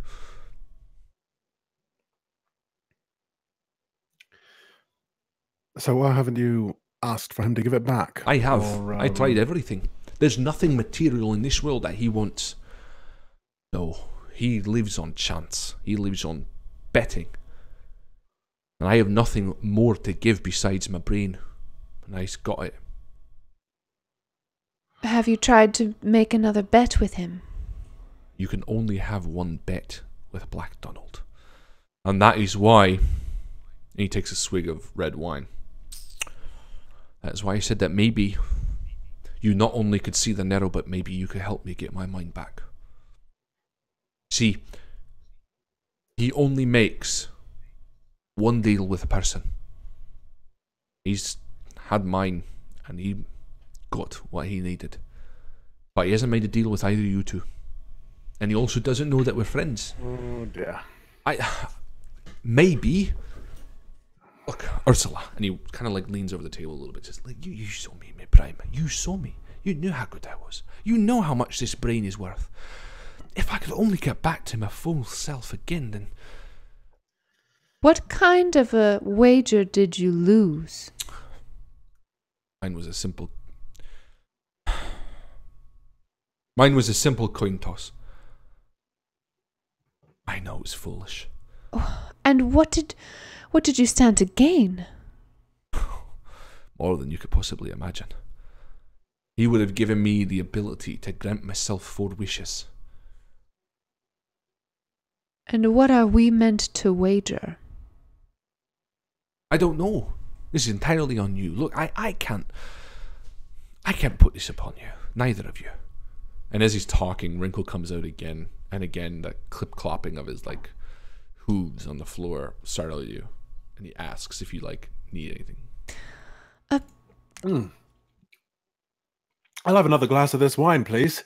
This is actually quite nice. I do actually quite fancy drinking, it turns out. And he sort of goes up and he pours you wine and goes back to the kitchen. Oh, yes. Gladly, thank you. I'm not saying you have to do more than you're worth, but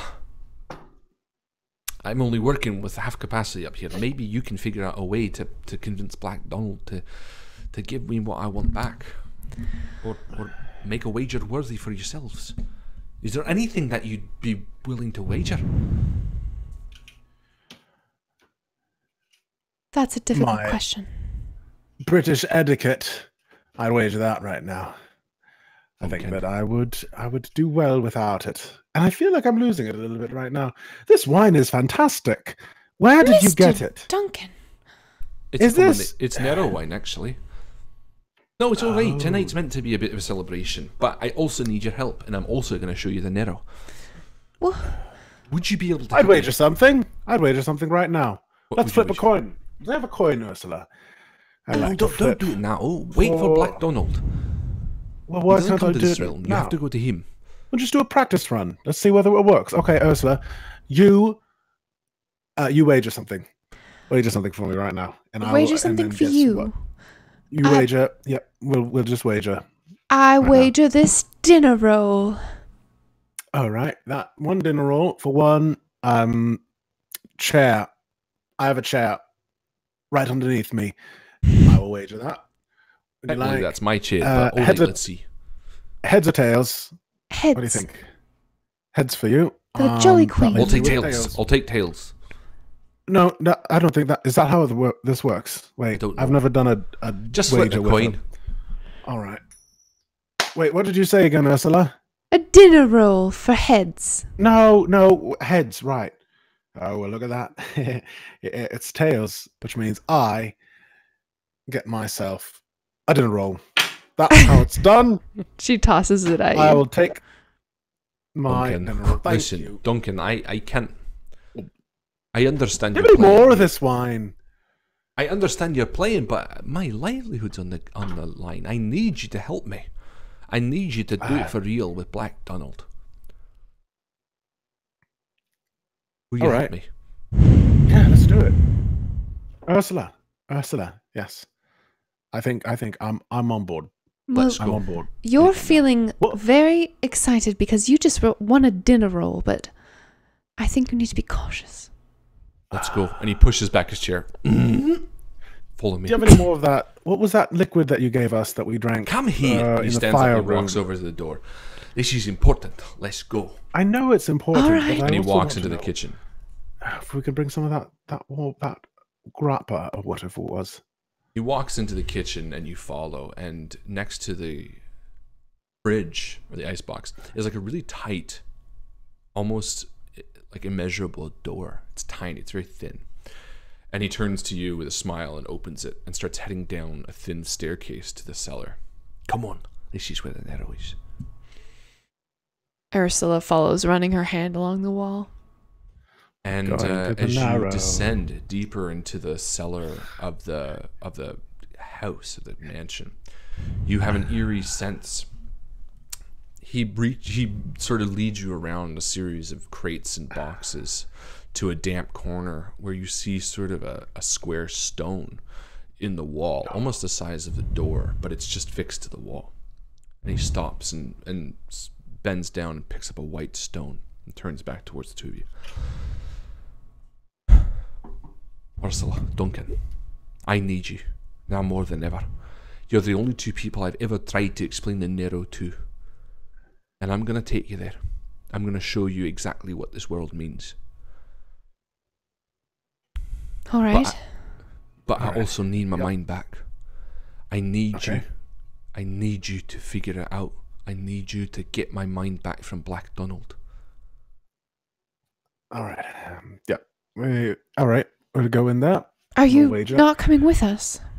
I can't. The minute he sees me, he'll know what we're up to. All right. How do we find him? Oh, you can't miss him. He's bathed in black. His face is like an animal, like a boar. He's got long tusks on either side of him, and his hair sprouts up tall, like he's wearing some sort of hat almost. All right. Ask around. People will be eager to show you to him. And Let's he turns go. to both of you and grabs you both by the shoulders. Please, if this works, I'll become a whole person again. All right. Are you going to throw us into that wall? No. Is that what's happening now? Watch. I'm going to draw a door.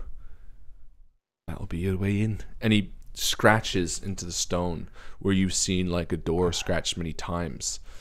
And it appears like before you as this like white door. And he steps back. Nero, reveal yourself. And there's like the white line that he drew all of a sudden begins to glow and pulsate. And he sort of smiles towards the two of you and nods and steps back as the door sort of fills your vision. You don't exactly pass through it. And it's not like it washes over you, but you can feel yourself moving towards it.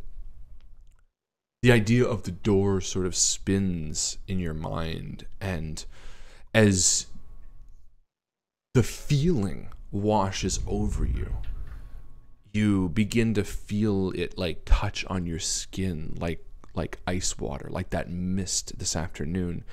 And before you can tell, you're completely bathed in darkness. And you open your eyes, both of you, to find yourselves lying on a stone street. The dark sky high above you. You're in a thin alleyway, but everything looks a little bit crooked. Mr. Duncan. Mr. Duncan. Ursula. Are you Where quite are all we? right? What's the matter with you? I feel a slight tingling all over my entire body. Is this magic I'm feeling? Was that some sort of magic potion he gave me? Or is this what it feels like to be drunk? You sit up and you see this tight alleyway with small shops illuminated by candlelight, but the candlelight is bathed in sort of a green blue.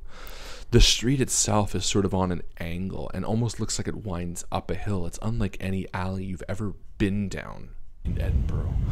This is incredible. Oh, look over there. She points. There's like a flock of like flying creatures that just sort of shoot from one doorway to another. Yeah, like in a blink of an eye, you almost miss them entirely. And as you're sitting there, there's like a small, excuse me, and like a creature like on all fours moves past you. It's like a big bushy tail. Oh, pardon me. Sort of pushes, oh, no problem. And it like bushes past you and like jumps up on some like garbage can and like stretches. You two look like you're a bit worse for wear. We've just come through the doorway, and I'm feeling a little bit ill. Oh. Do you know What where did we I could find drink? Black Donald? Oh, Black Donald. Why are you looking for him? I have a wager. Oh, you don't want to be doing wages with Black Donald, miss. That's bad news. We would like to wager against Black Donald. Miss, you And need to I get your am friend going to- right. I suppose you should nip into there, take a moment to compose yourselves. And he hops down and skips off down the street. You're sitting next to sort of an odd shop named Tinny. Mr. Duncan, get up this instant. She grabs you by the hand and Oh, all right. hauls I'm you standing. to your feet. I'm standing. I did tell him I'm not much of a drinker. Please pull yourself This is together. amazing. I pull myself together. I'll do the best I can, but I have a feeling my legs are a little too wobbly right now. Let's give him a try then, shall we? And I take a step and I wobble a little bit on the uneven surface and kind of go careening into a stack of crates against one of the highly angled wall. Whoopsie! Woo! Help me up again, Miss Ursula, please. Stay down there. And she looks around at the shop that the sorry. monster gestured at. Mm-hmm. Yeah, there's a shop next to you called Tinny. Tinny. I peek ahead inside. What's in there? Yeah, it looks like there is a blue-faced woman, and it's awfully cold as you lean inside. Excuse me. Yes. Hello. I was hoping you would have something that would assist my friend. He's drunk. Oh, interesting. Bring him in here. Duncan. Mr. Duncan. At your service. Come this way. Yes. All right, I'm coming. Oh my goodness! Look at that! Look at that thing over there. What is that? It's got two giant legs and She walks tiny over to little you arms. and like sort of studies your face, and you see like the reflective eyes. blue skin on her Ooh. face and her elongated fingers. She has like thin hair. Oh, what are you? Ah, yes. Your friend here is quite upset. I don't know you, miss. Mr. Duncan, pleased to make your acquaintance. I'm here looking for a Black Donald. I'm going to wager a chair. Black Donald would be the death of this one. And she looks to you, Ursula, and says, I can snap him out of this if you'd like. Of course, that would be very helpful. Very well. and she reels back and slaps you harder than you've ever been slapped across the face, Duncan.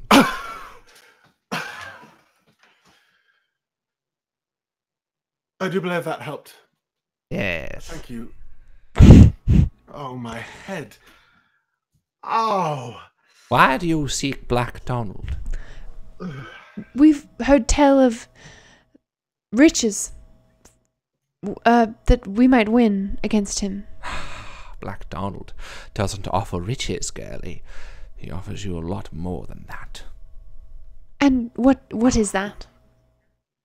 Whatever you most desire. She says as she like prances around you and like picks up your hair and like looks at it. Pretty hair. Have you ever thought about giving it away? She like takes it in her hands. No, I haven't. I quite like my hair. Thank you very much. I best suggest you leave this place before you lose more than you are willing to wager. And she like steps towards you to leave you out of the room. All right, we're just leaving now. Thank you very much, kind Yes. miss. Thank you, Tinny. And you exit back to the alleyway to see Ursula. again the sort of turning nature of the. It almost looks like an MC Escher, like it like turns as you could walk down it. Someone's walking down the side of a building. Yeah, exactly. Ursula. I'm having a hard time understanding exactly what's going on. So, we're here in this strange part of Edinburgh. She grabs you by the ears. Mr. Duncan, have you not been paying attention? For one moment, the past hour, Dr. Liston Perhaps not. sent us to this place to win a wager, to regain his intellect, and I think we're over our heads. And I don't know if there's any way to get out of it but to use our wits. Now please tell me I'm not the only one with a head on my shoulders right now. Well, maybe a head that isn't in excruciating pain. All right, so we're here in the Narrows, which looks a bit like Northside, but anyway, and we're looking for Mr. Black Donald, right? I remember Yes. that much. Yes, and he we looks need to. very much like a boar. He looks like a boar. Now, are we going to wager something? I don't very Yes. much feel like wagering anything. Do you think that's a good idea? I mean, It's a terrible idea. it is a terrible idea, yes, because if we stop him from working at the hospital, then surely, it's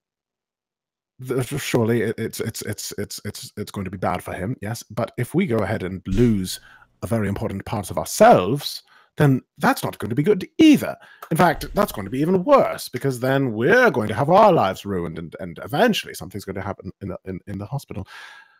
Oh dear, my head hurts. Perhaps we can trick him. Do you have any ideas? We can wager something that we don't own or have. We could... Speak quietly. Perhaps there are people Oh, listening. of course. Well, you're not going to trick him that way, says a voice. Who said that? Hello? What was that? You hear Where'd a that come laugh. from? I'm going to look around, see if I can get the source. Give me a C.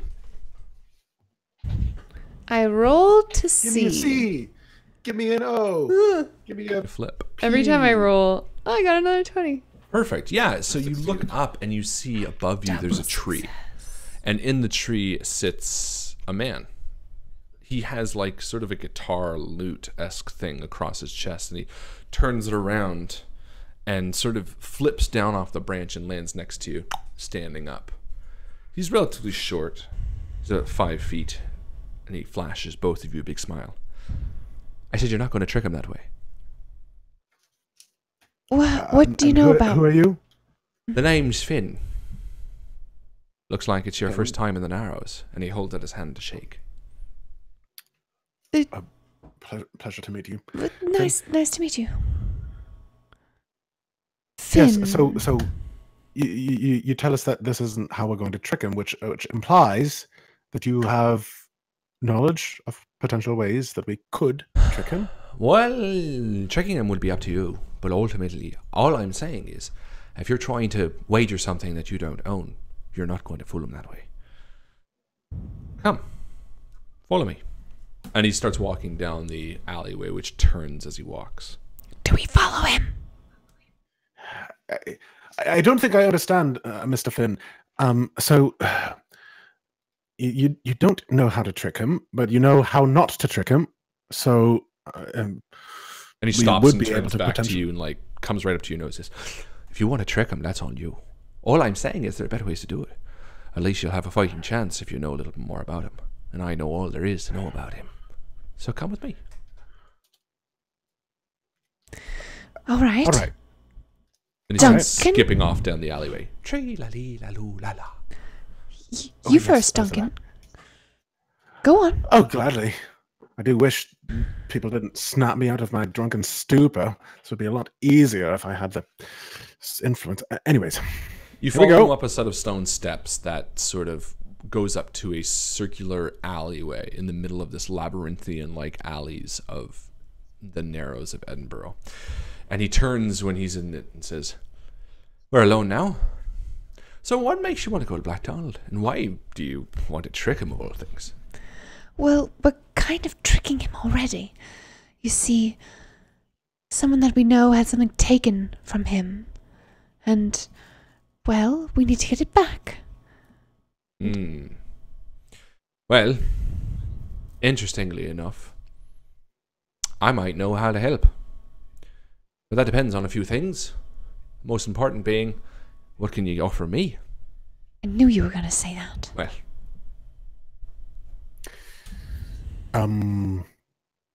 I have a bow tie, but no, I don't want to give you this one because it took me a long time to find it.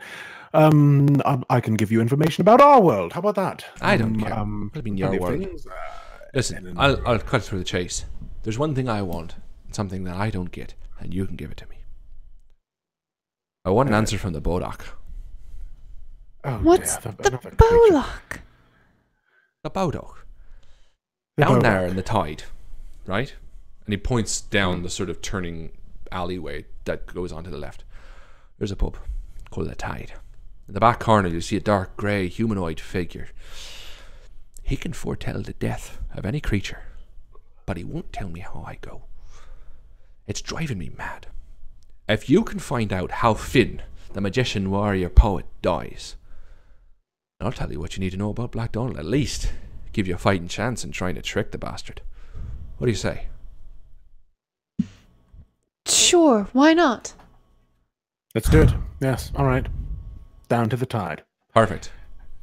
And he spits in his hand and holds it out to shake. Is this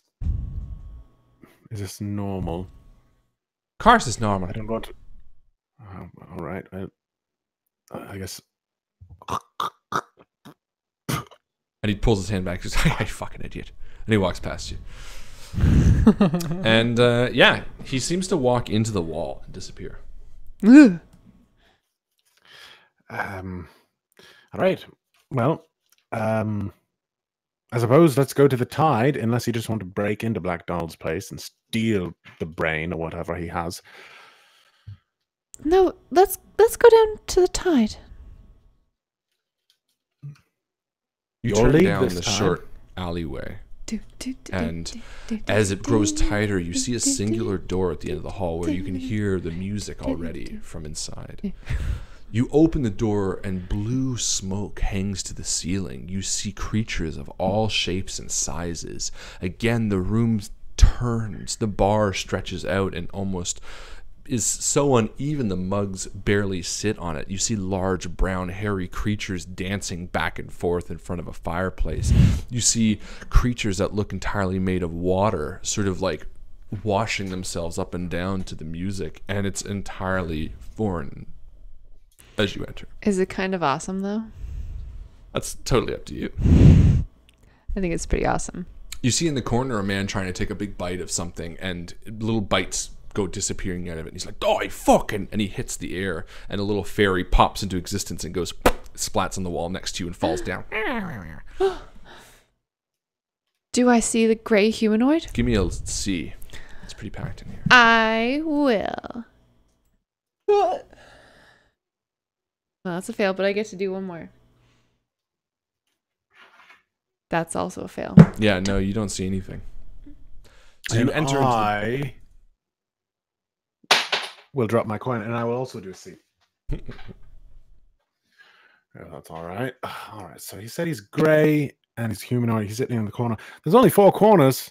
It can't be that difficult. and I'm yet just going you don't to- see him. can I- Unless you succeeded. No, I didn't. Oh no. You can force the success, but then it gives me an option to change one of your coins. I might force it. Okay. Yeah, you force it, and you see in the corner this gray figure almost seems to appear like shimmering, as if he just sort of phased in. And yeah. There he is. He's over there. Oh, I didn't see him. All right, let's go. And Ursula crosses the room, dodging between the oddly dancing couples. Yeah, and as you do it, why don't you you kind of get bumped by something. Oh no. And you turn and you see a large, strong man with the wolf head, and he's like, Interesting. I have a social skill that I chose. yeah, It's called always knows how to cheer someone up. perfect. And he's like, I wonder if I can see if I know how to do that. yeah, you do. If you have the skill, you get to do it. Sorry. Okay. But you just get to do it. You have you can negate a flip. All you do is you explain how you cheer this guy up. So he looks at you. You presumably stepped on his. I take his hand, this very big, tall guy, and Ursula's such a tiny little girl, and she spins him underneath her arm, and he has a great... And he looks back at you and he's like, and he like walks over and starts spinning people like forcefully, and they're like, "What? Oh!" And he's like enjoying it as it clears the way towards the figure in the corner.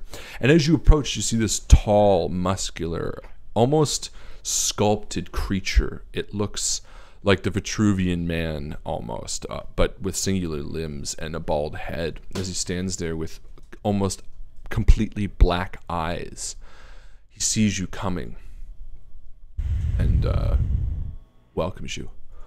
Ursula, Duncan, welcome.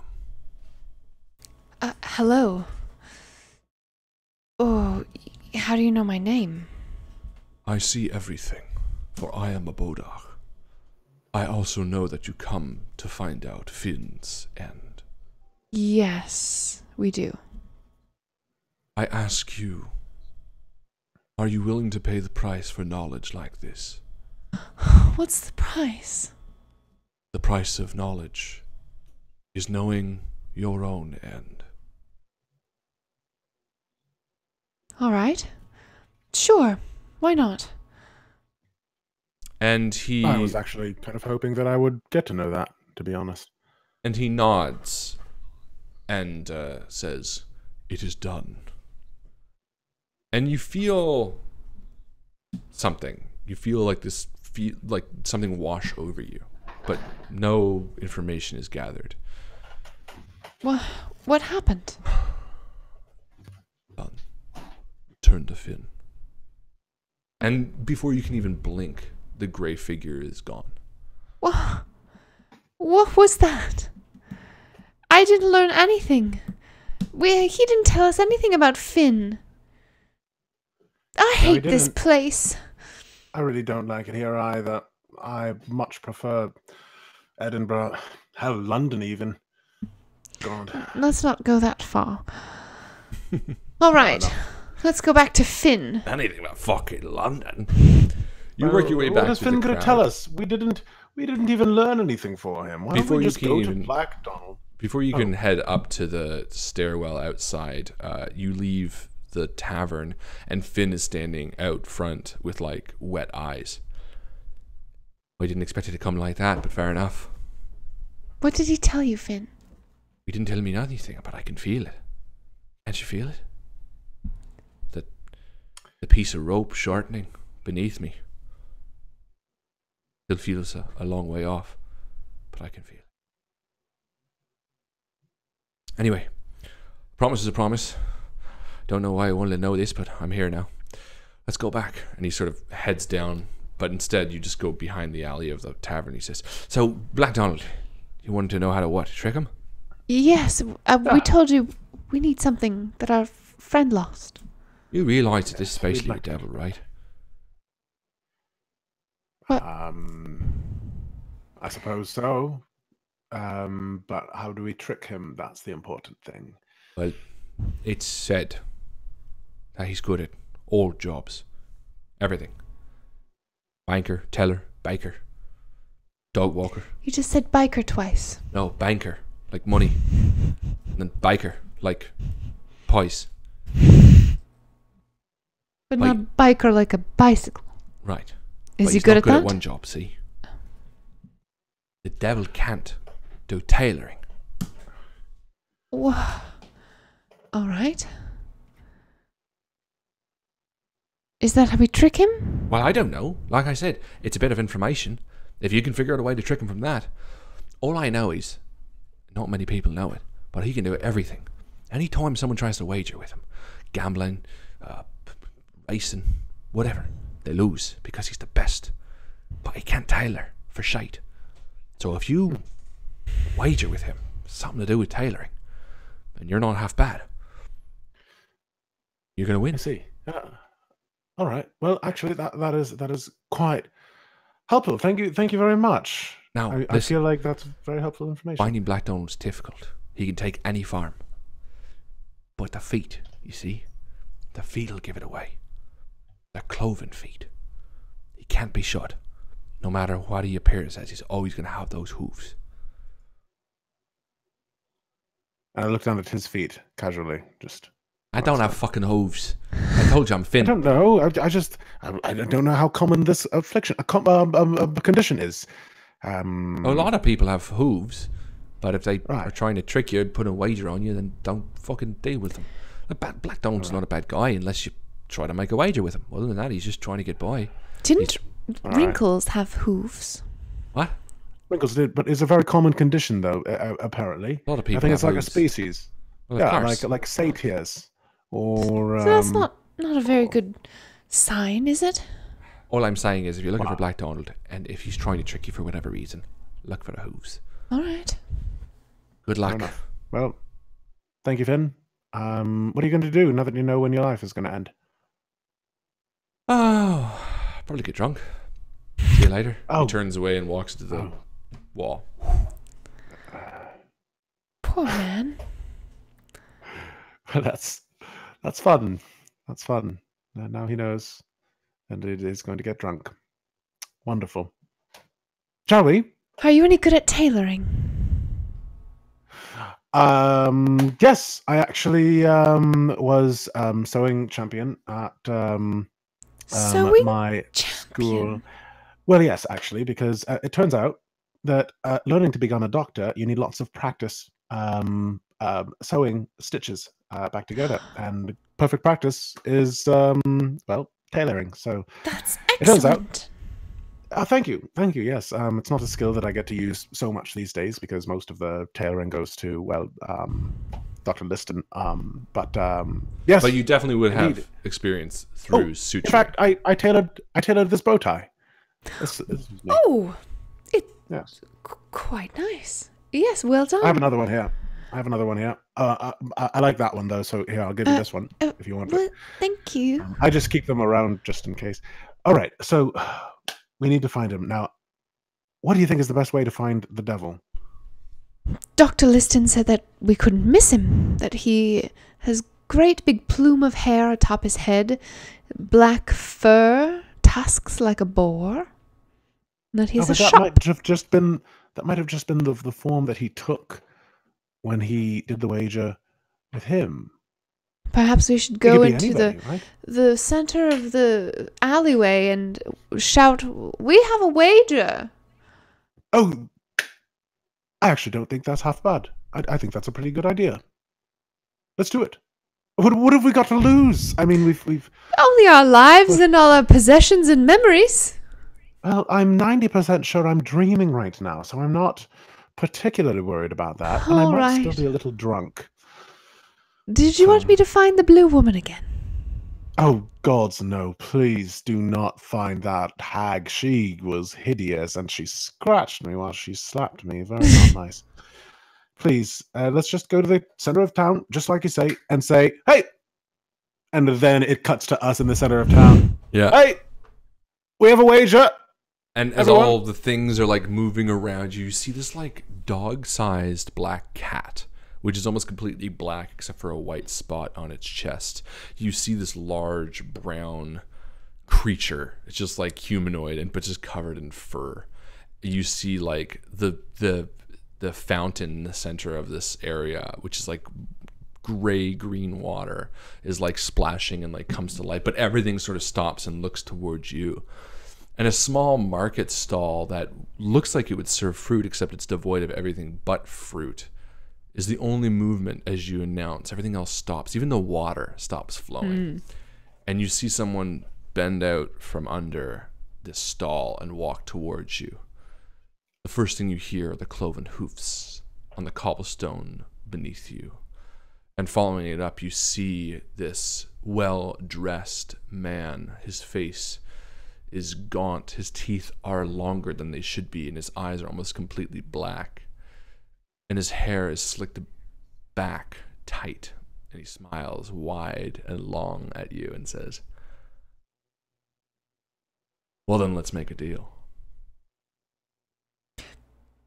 You must be Black Wonderful. Donald. Please, not that name, just Donald. Let's just go with Donald. About your day, everyone. And everyone's like, "Ugh," and starts moving again. He's like, "Come here, step into my shop." And he walks into the small little room and down a set of soft steps that sort of give when you walk on them to like a carpeted area. It's sort of beautiful, like almost like a fortune teller's area. There's a small table in the center of this room that tends to go down. And as he steps down, he stops on the steps and turns around towards you and says, "We are making a deal, right? A wager, you said?" Indeed, yes. We do understand that you are in possession of something that we would like. No, not the details yet. I just want to make sure that you know the rules before we go down there. No, we don't really know the rules. Nope. Actually, no. We do not. Oh, perfect. Let me tell you. The rules are as such. We make one bet. You get to pick to choose the terms. You get to decide what game we play, what challenge we do. But it's going to be you versus me. And that's one of you. You beat me, you get whatever you want, whatever was set out in the beginning of our deal. But if I win, I get what I want, whatever was set out in the terms of our deal. Beyond that, anything goes. How does that sound? That sounds fine. So we decide on the prize first, and then we decide on the challenge after. What's the order? What's the precise order? First, we go down there, and he again points to sort of the circle at the bottom of the stairs. And then we talk about what's at stake. And then we decide what kind of challenge we're going to face. And we do it. And then I collect. I always collect. What do you say? Do we have a deal?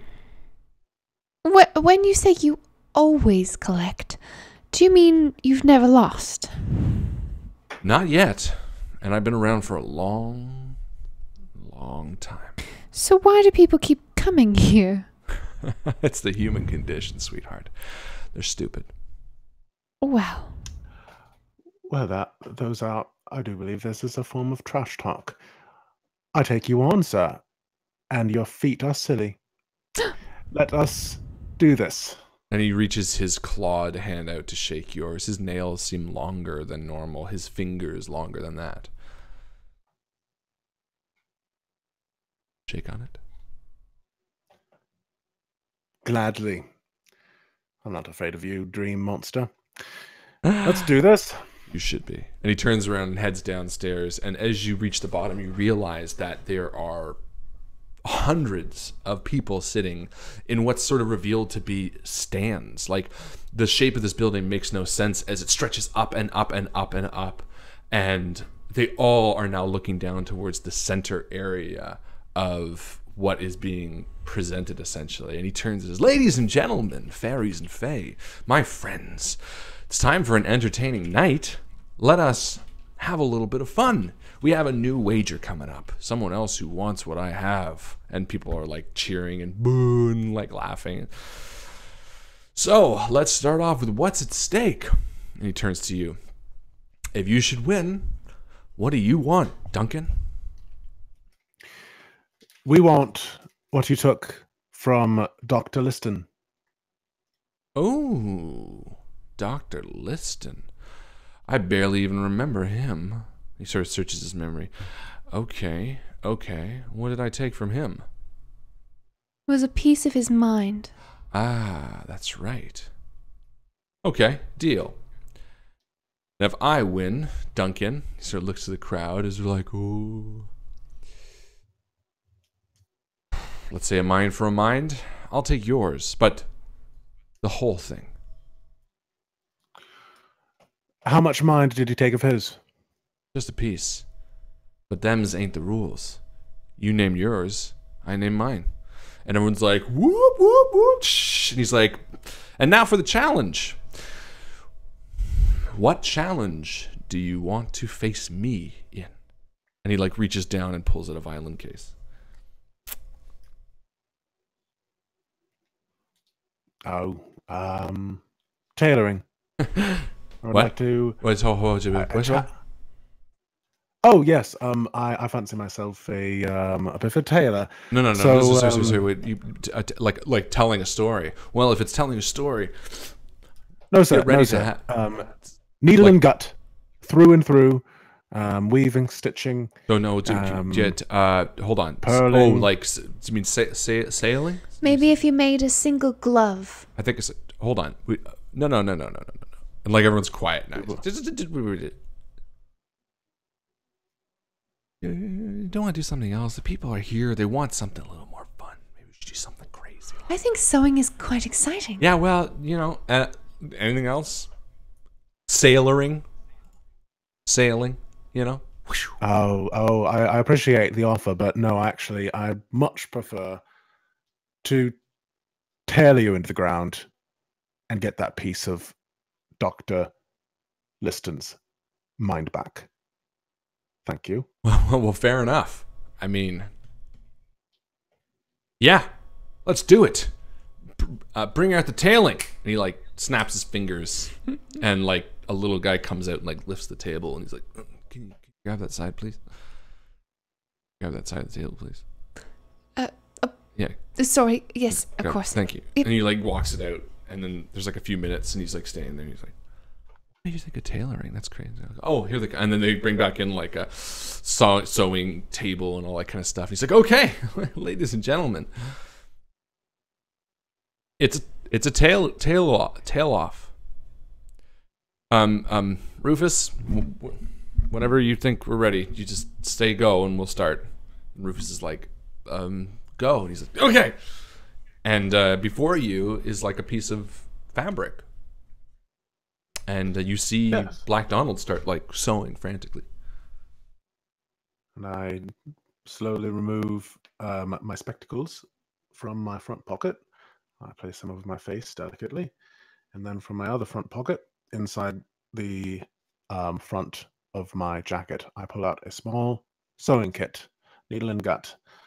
Standard issue, very basic stuff, but it'll do the job.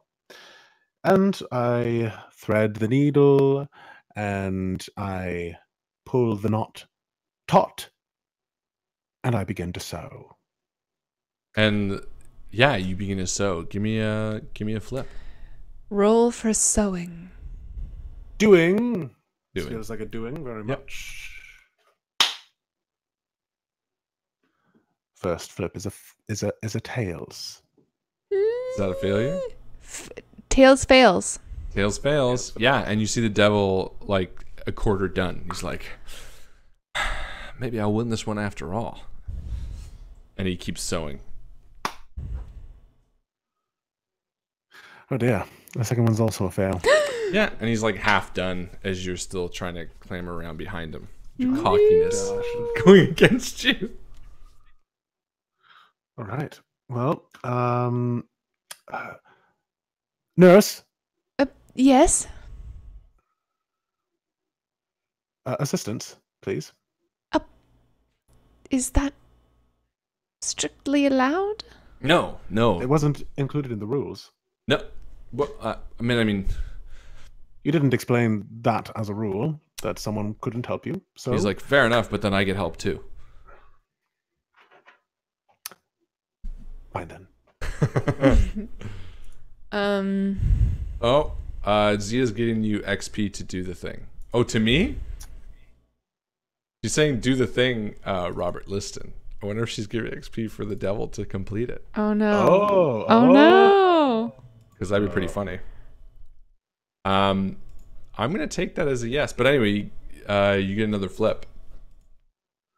All right, one more flip. I don't know. Actually, Should I roll for helping? I'm gonna see what. Well, first I'm gonna see what Zia says if it's actually for me. Yeah, we have to wait for the lag. No, she for says Duncan. Okay, fine. So Okay. I'm going to let you flip one more time, or you can do an auto success if you want. That's another tails. Oh my god. So now you have XP. XP is auto success if you'd like to use it, or you can flip one more time. How lucky do you feel? I'll do an auto success. Actually, no, I'll flip again. 4 times in a row. One more Yes. flip. Here we go. This one's for all. Mind you, I was thinking that was the XP that I just used. So why don't Ursula? Why don't you flip? All right, for I will. helping? 50-50 chance, y'all. Baby, you need to flip. You did every call. That's a fail. And the devil finishes his glove. And he's like, no. well, I'm sorry to say that the record still stays. And he snaps his fingers, and you feel something drain from you. And two people kind of come up behind you and like lean you back down.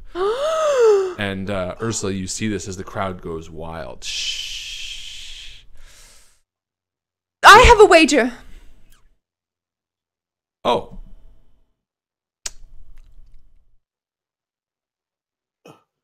Well, sounds like tonight got double interesting, and the crowd starts clapping again. Same wager, Liston's mind. And Mr. Duncan's mind. Oh. Well, interesting. That's a pretty hefty wager. I'll take it for your life. And his life. She spits in the palm of her hand and shakes. Fair enough. The wager has been accepted. Again, uproarious laugh and applause. And what's the challenge, dear? We're sewing again. He holds up like a weird glove. He's like, fair enough.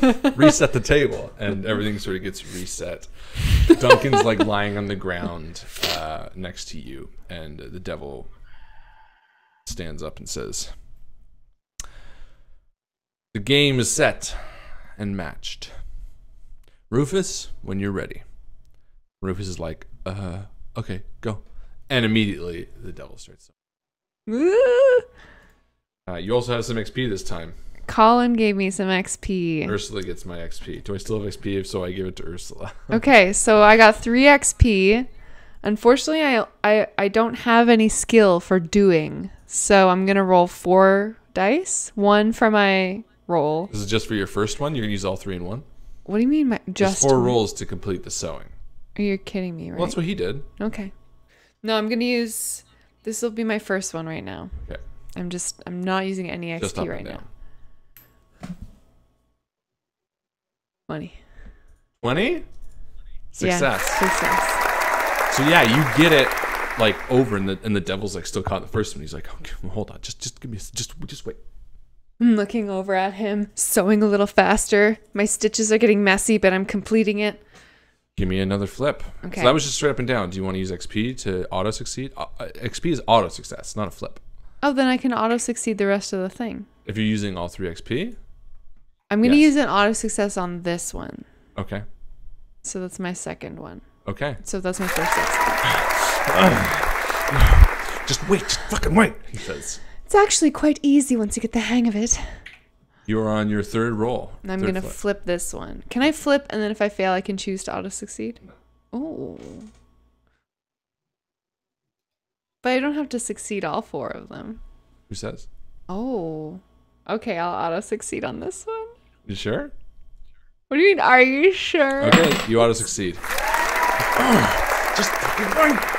And yeah, you're like at the last quarter of your glove, and he's still at like the first quarter. Okay, now I want to flip for the final one. Okay. Ready, everyone?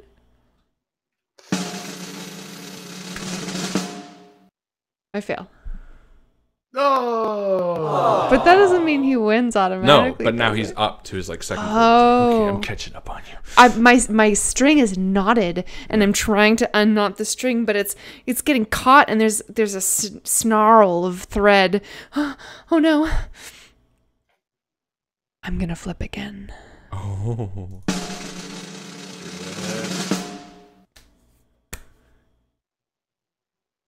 That's a success. And you finish the last bit of it as the devil is only half done, and he's like, no.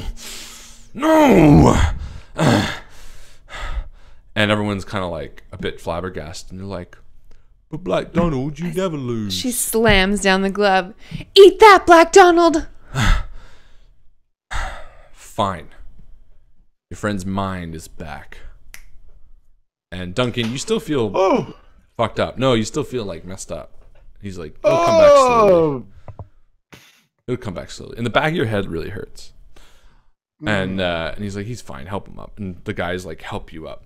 and the room is like starting to shrink a little bit and come back to regular size. And he's like, and Liston, yeah, here, give him this. And he reaches into a pocket and hands you dice. Chunk of brain. No, it's like a die. He's like, give that back to him. His brain will be fine. Thank you.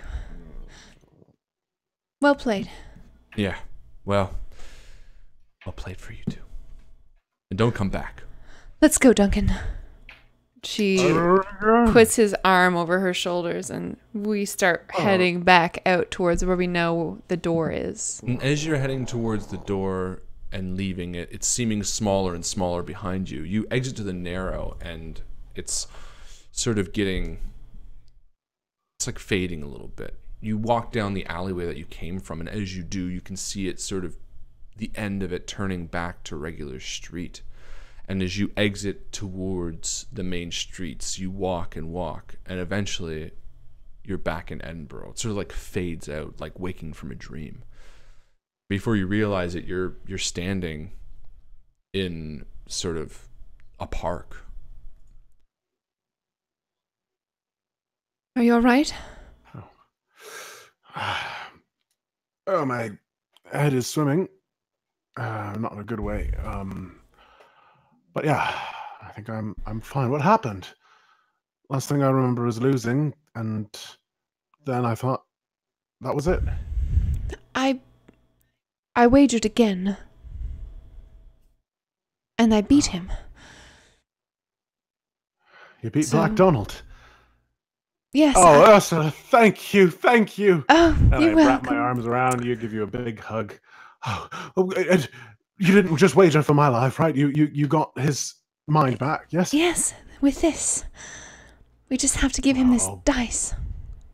Brilliant. Let's do it. Let's go back. Oh, he's going to be so pleased. Is it like super late at night or like no time has passed at all or? It's pretty late at night, like super late at night, like almost morning. We go over. We walk over to his house. And, he comes to the door looking really ragged, and he's like, "Oh, fuck, you're back. Did you find my mind?"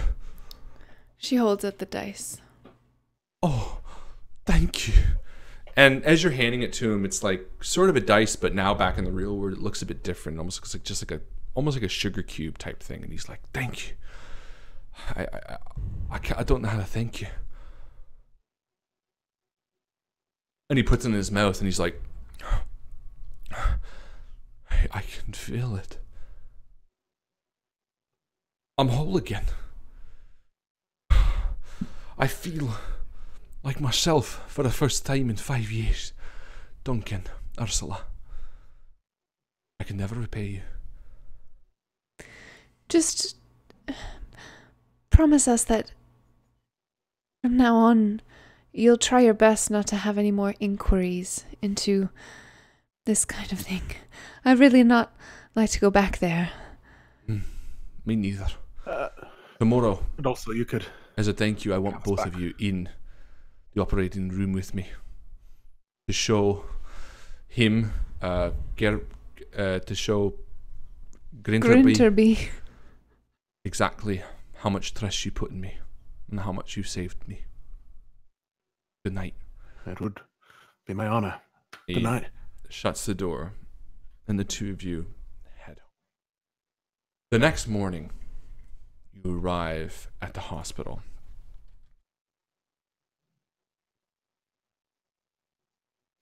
Used to be better at that. Well, The next morning, you arrive at the hospital with a spring in your step. You feel the night's magic beginning to wear, but your mind still turns and wonders what exactly you did. Robert is already in the operating room ready for the early morning, and you both have come in early enough to join him. As you enter, you see the nervous faces standing in the crowd, all sort of excited for Liston's return after the terrible tragedy of yesterday. He stands confident and nods solemnly to the two of you as you head down. Grinterby is standing there, sort of understanding and accepting of your reinstatement of him.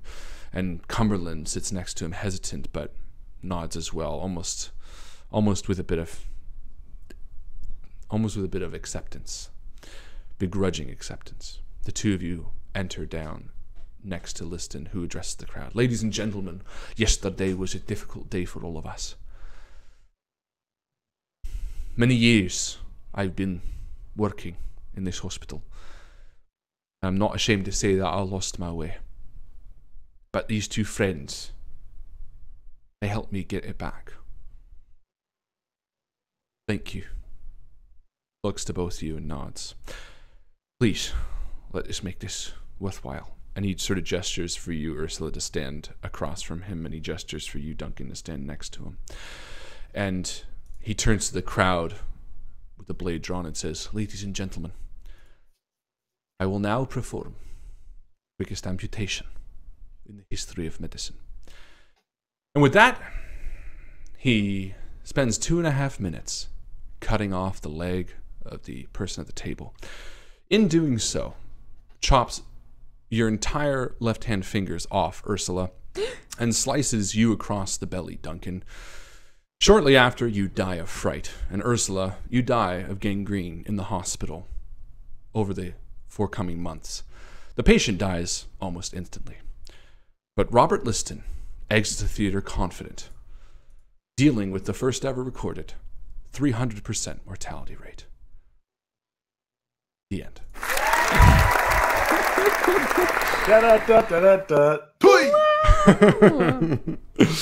And that really happened. I mean, not everything. I mean, the sewing competition definitely happened.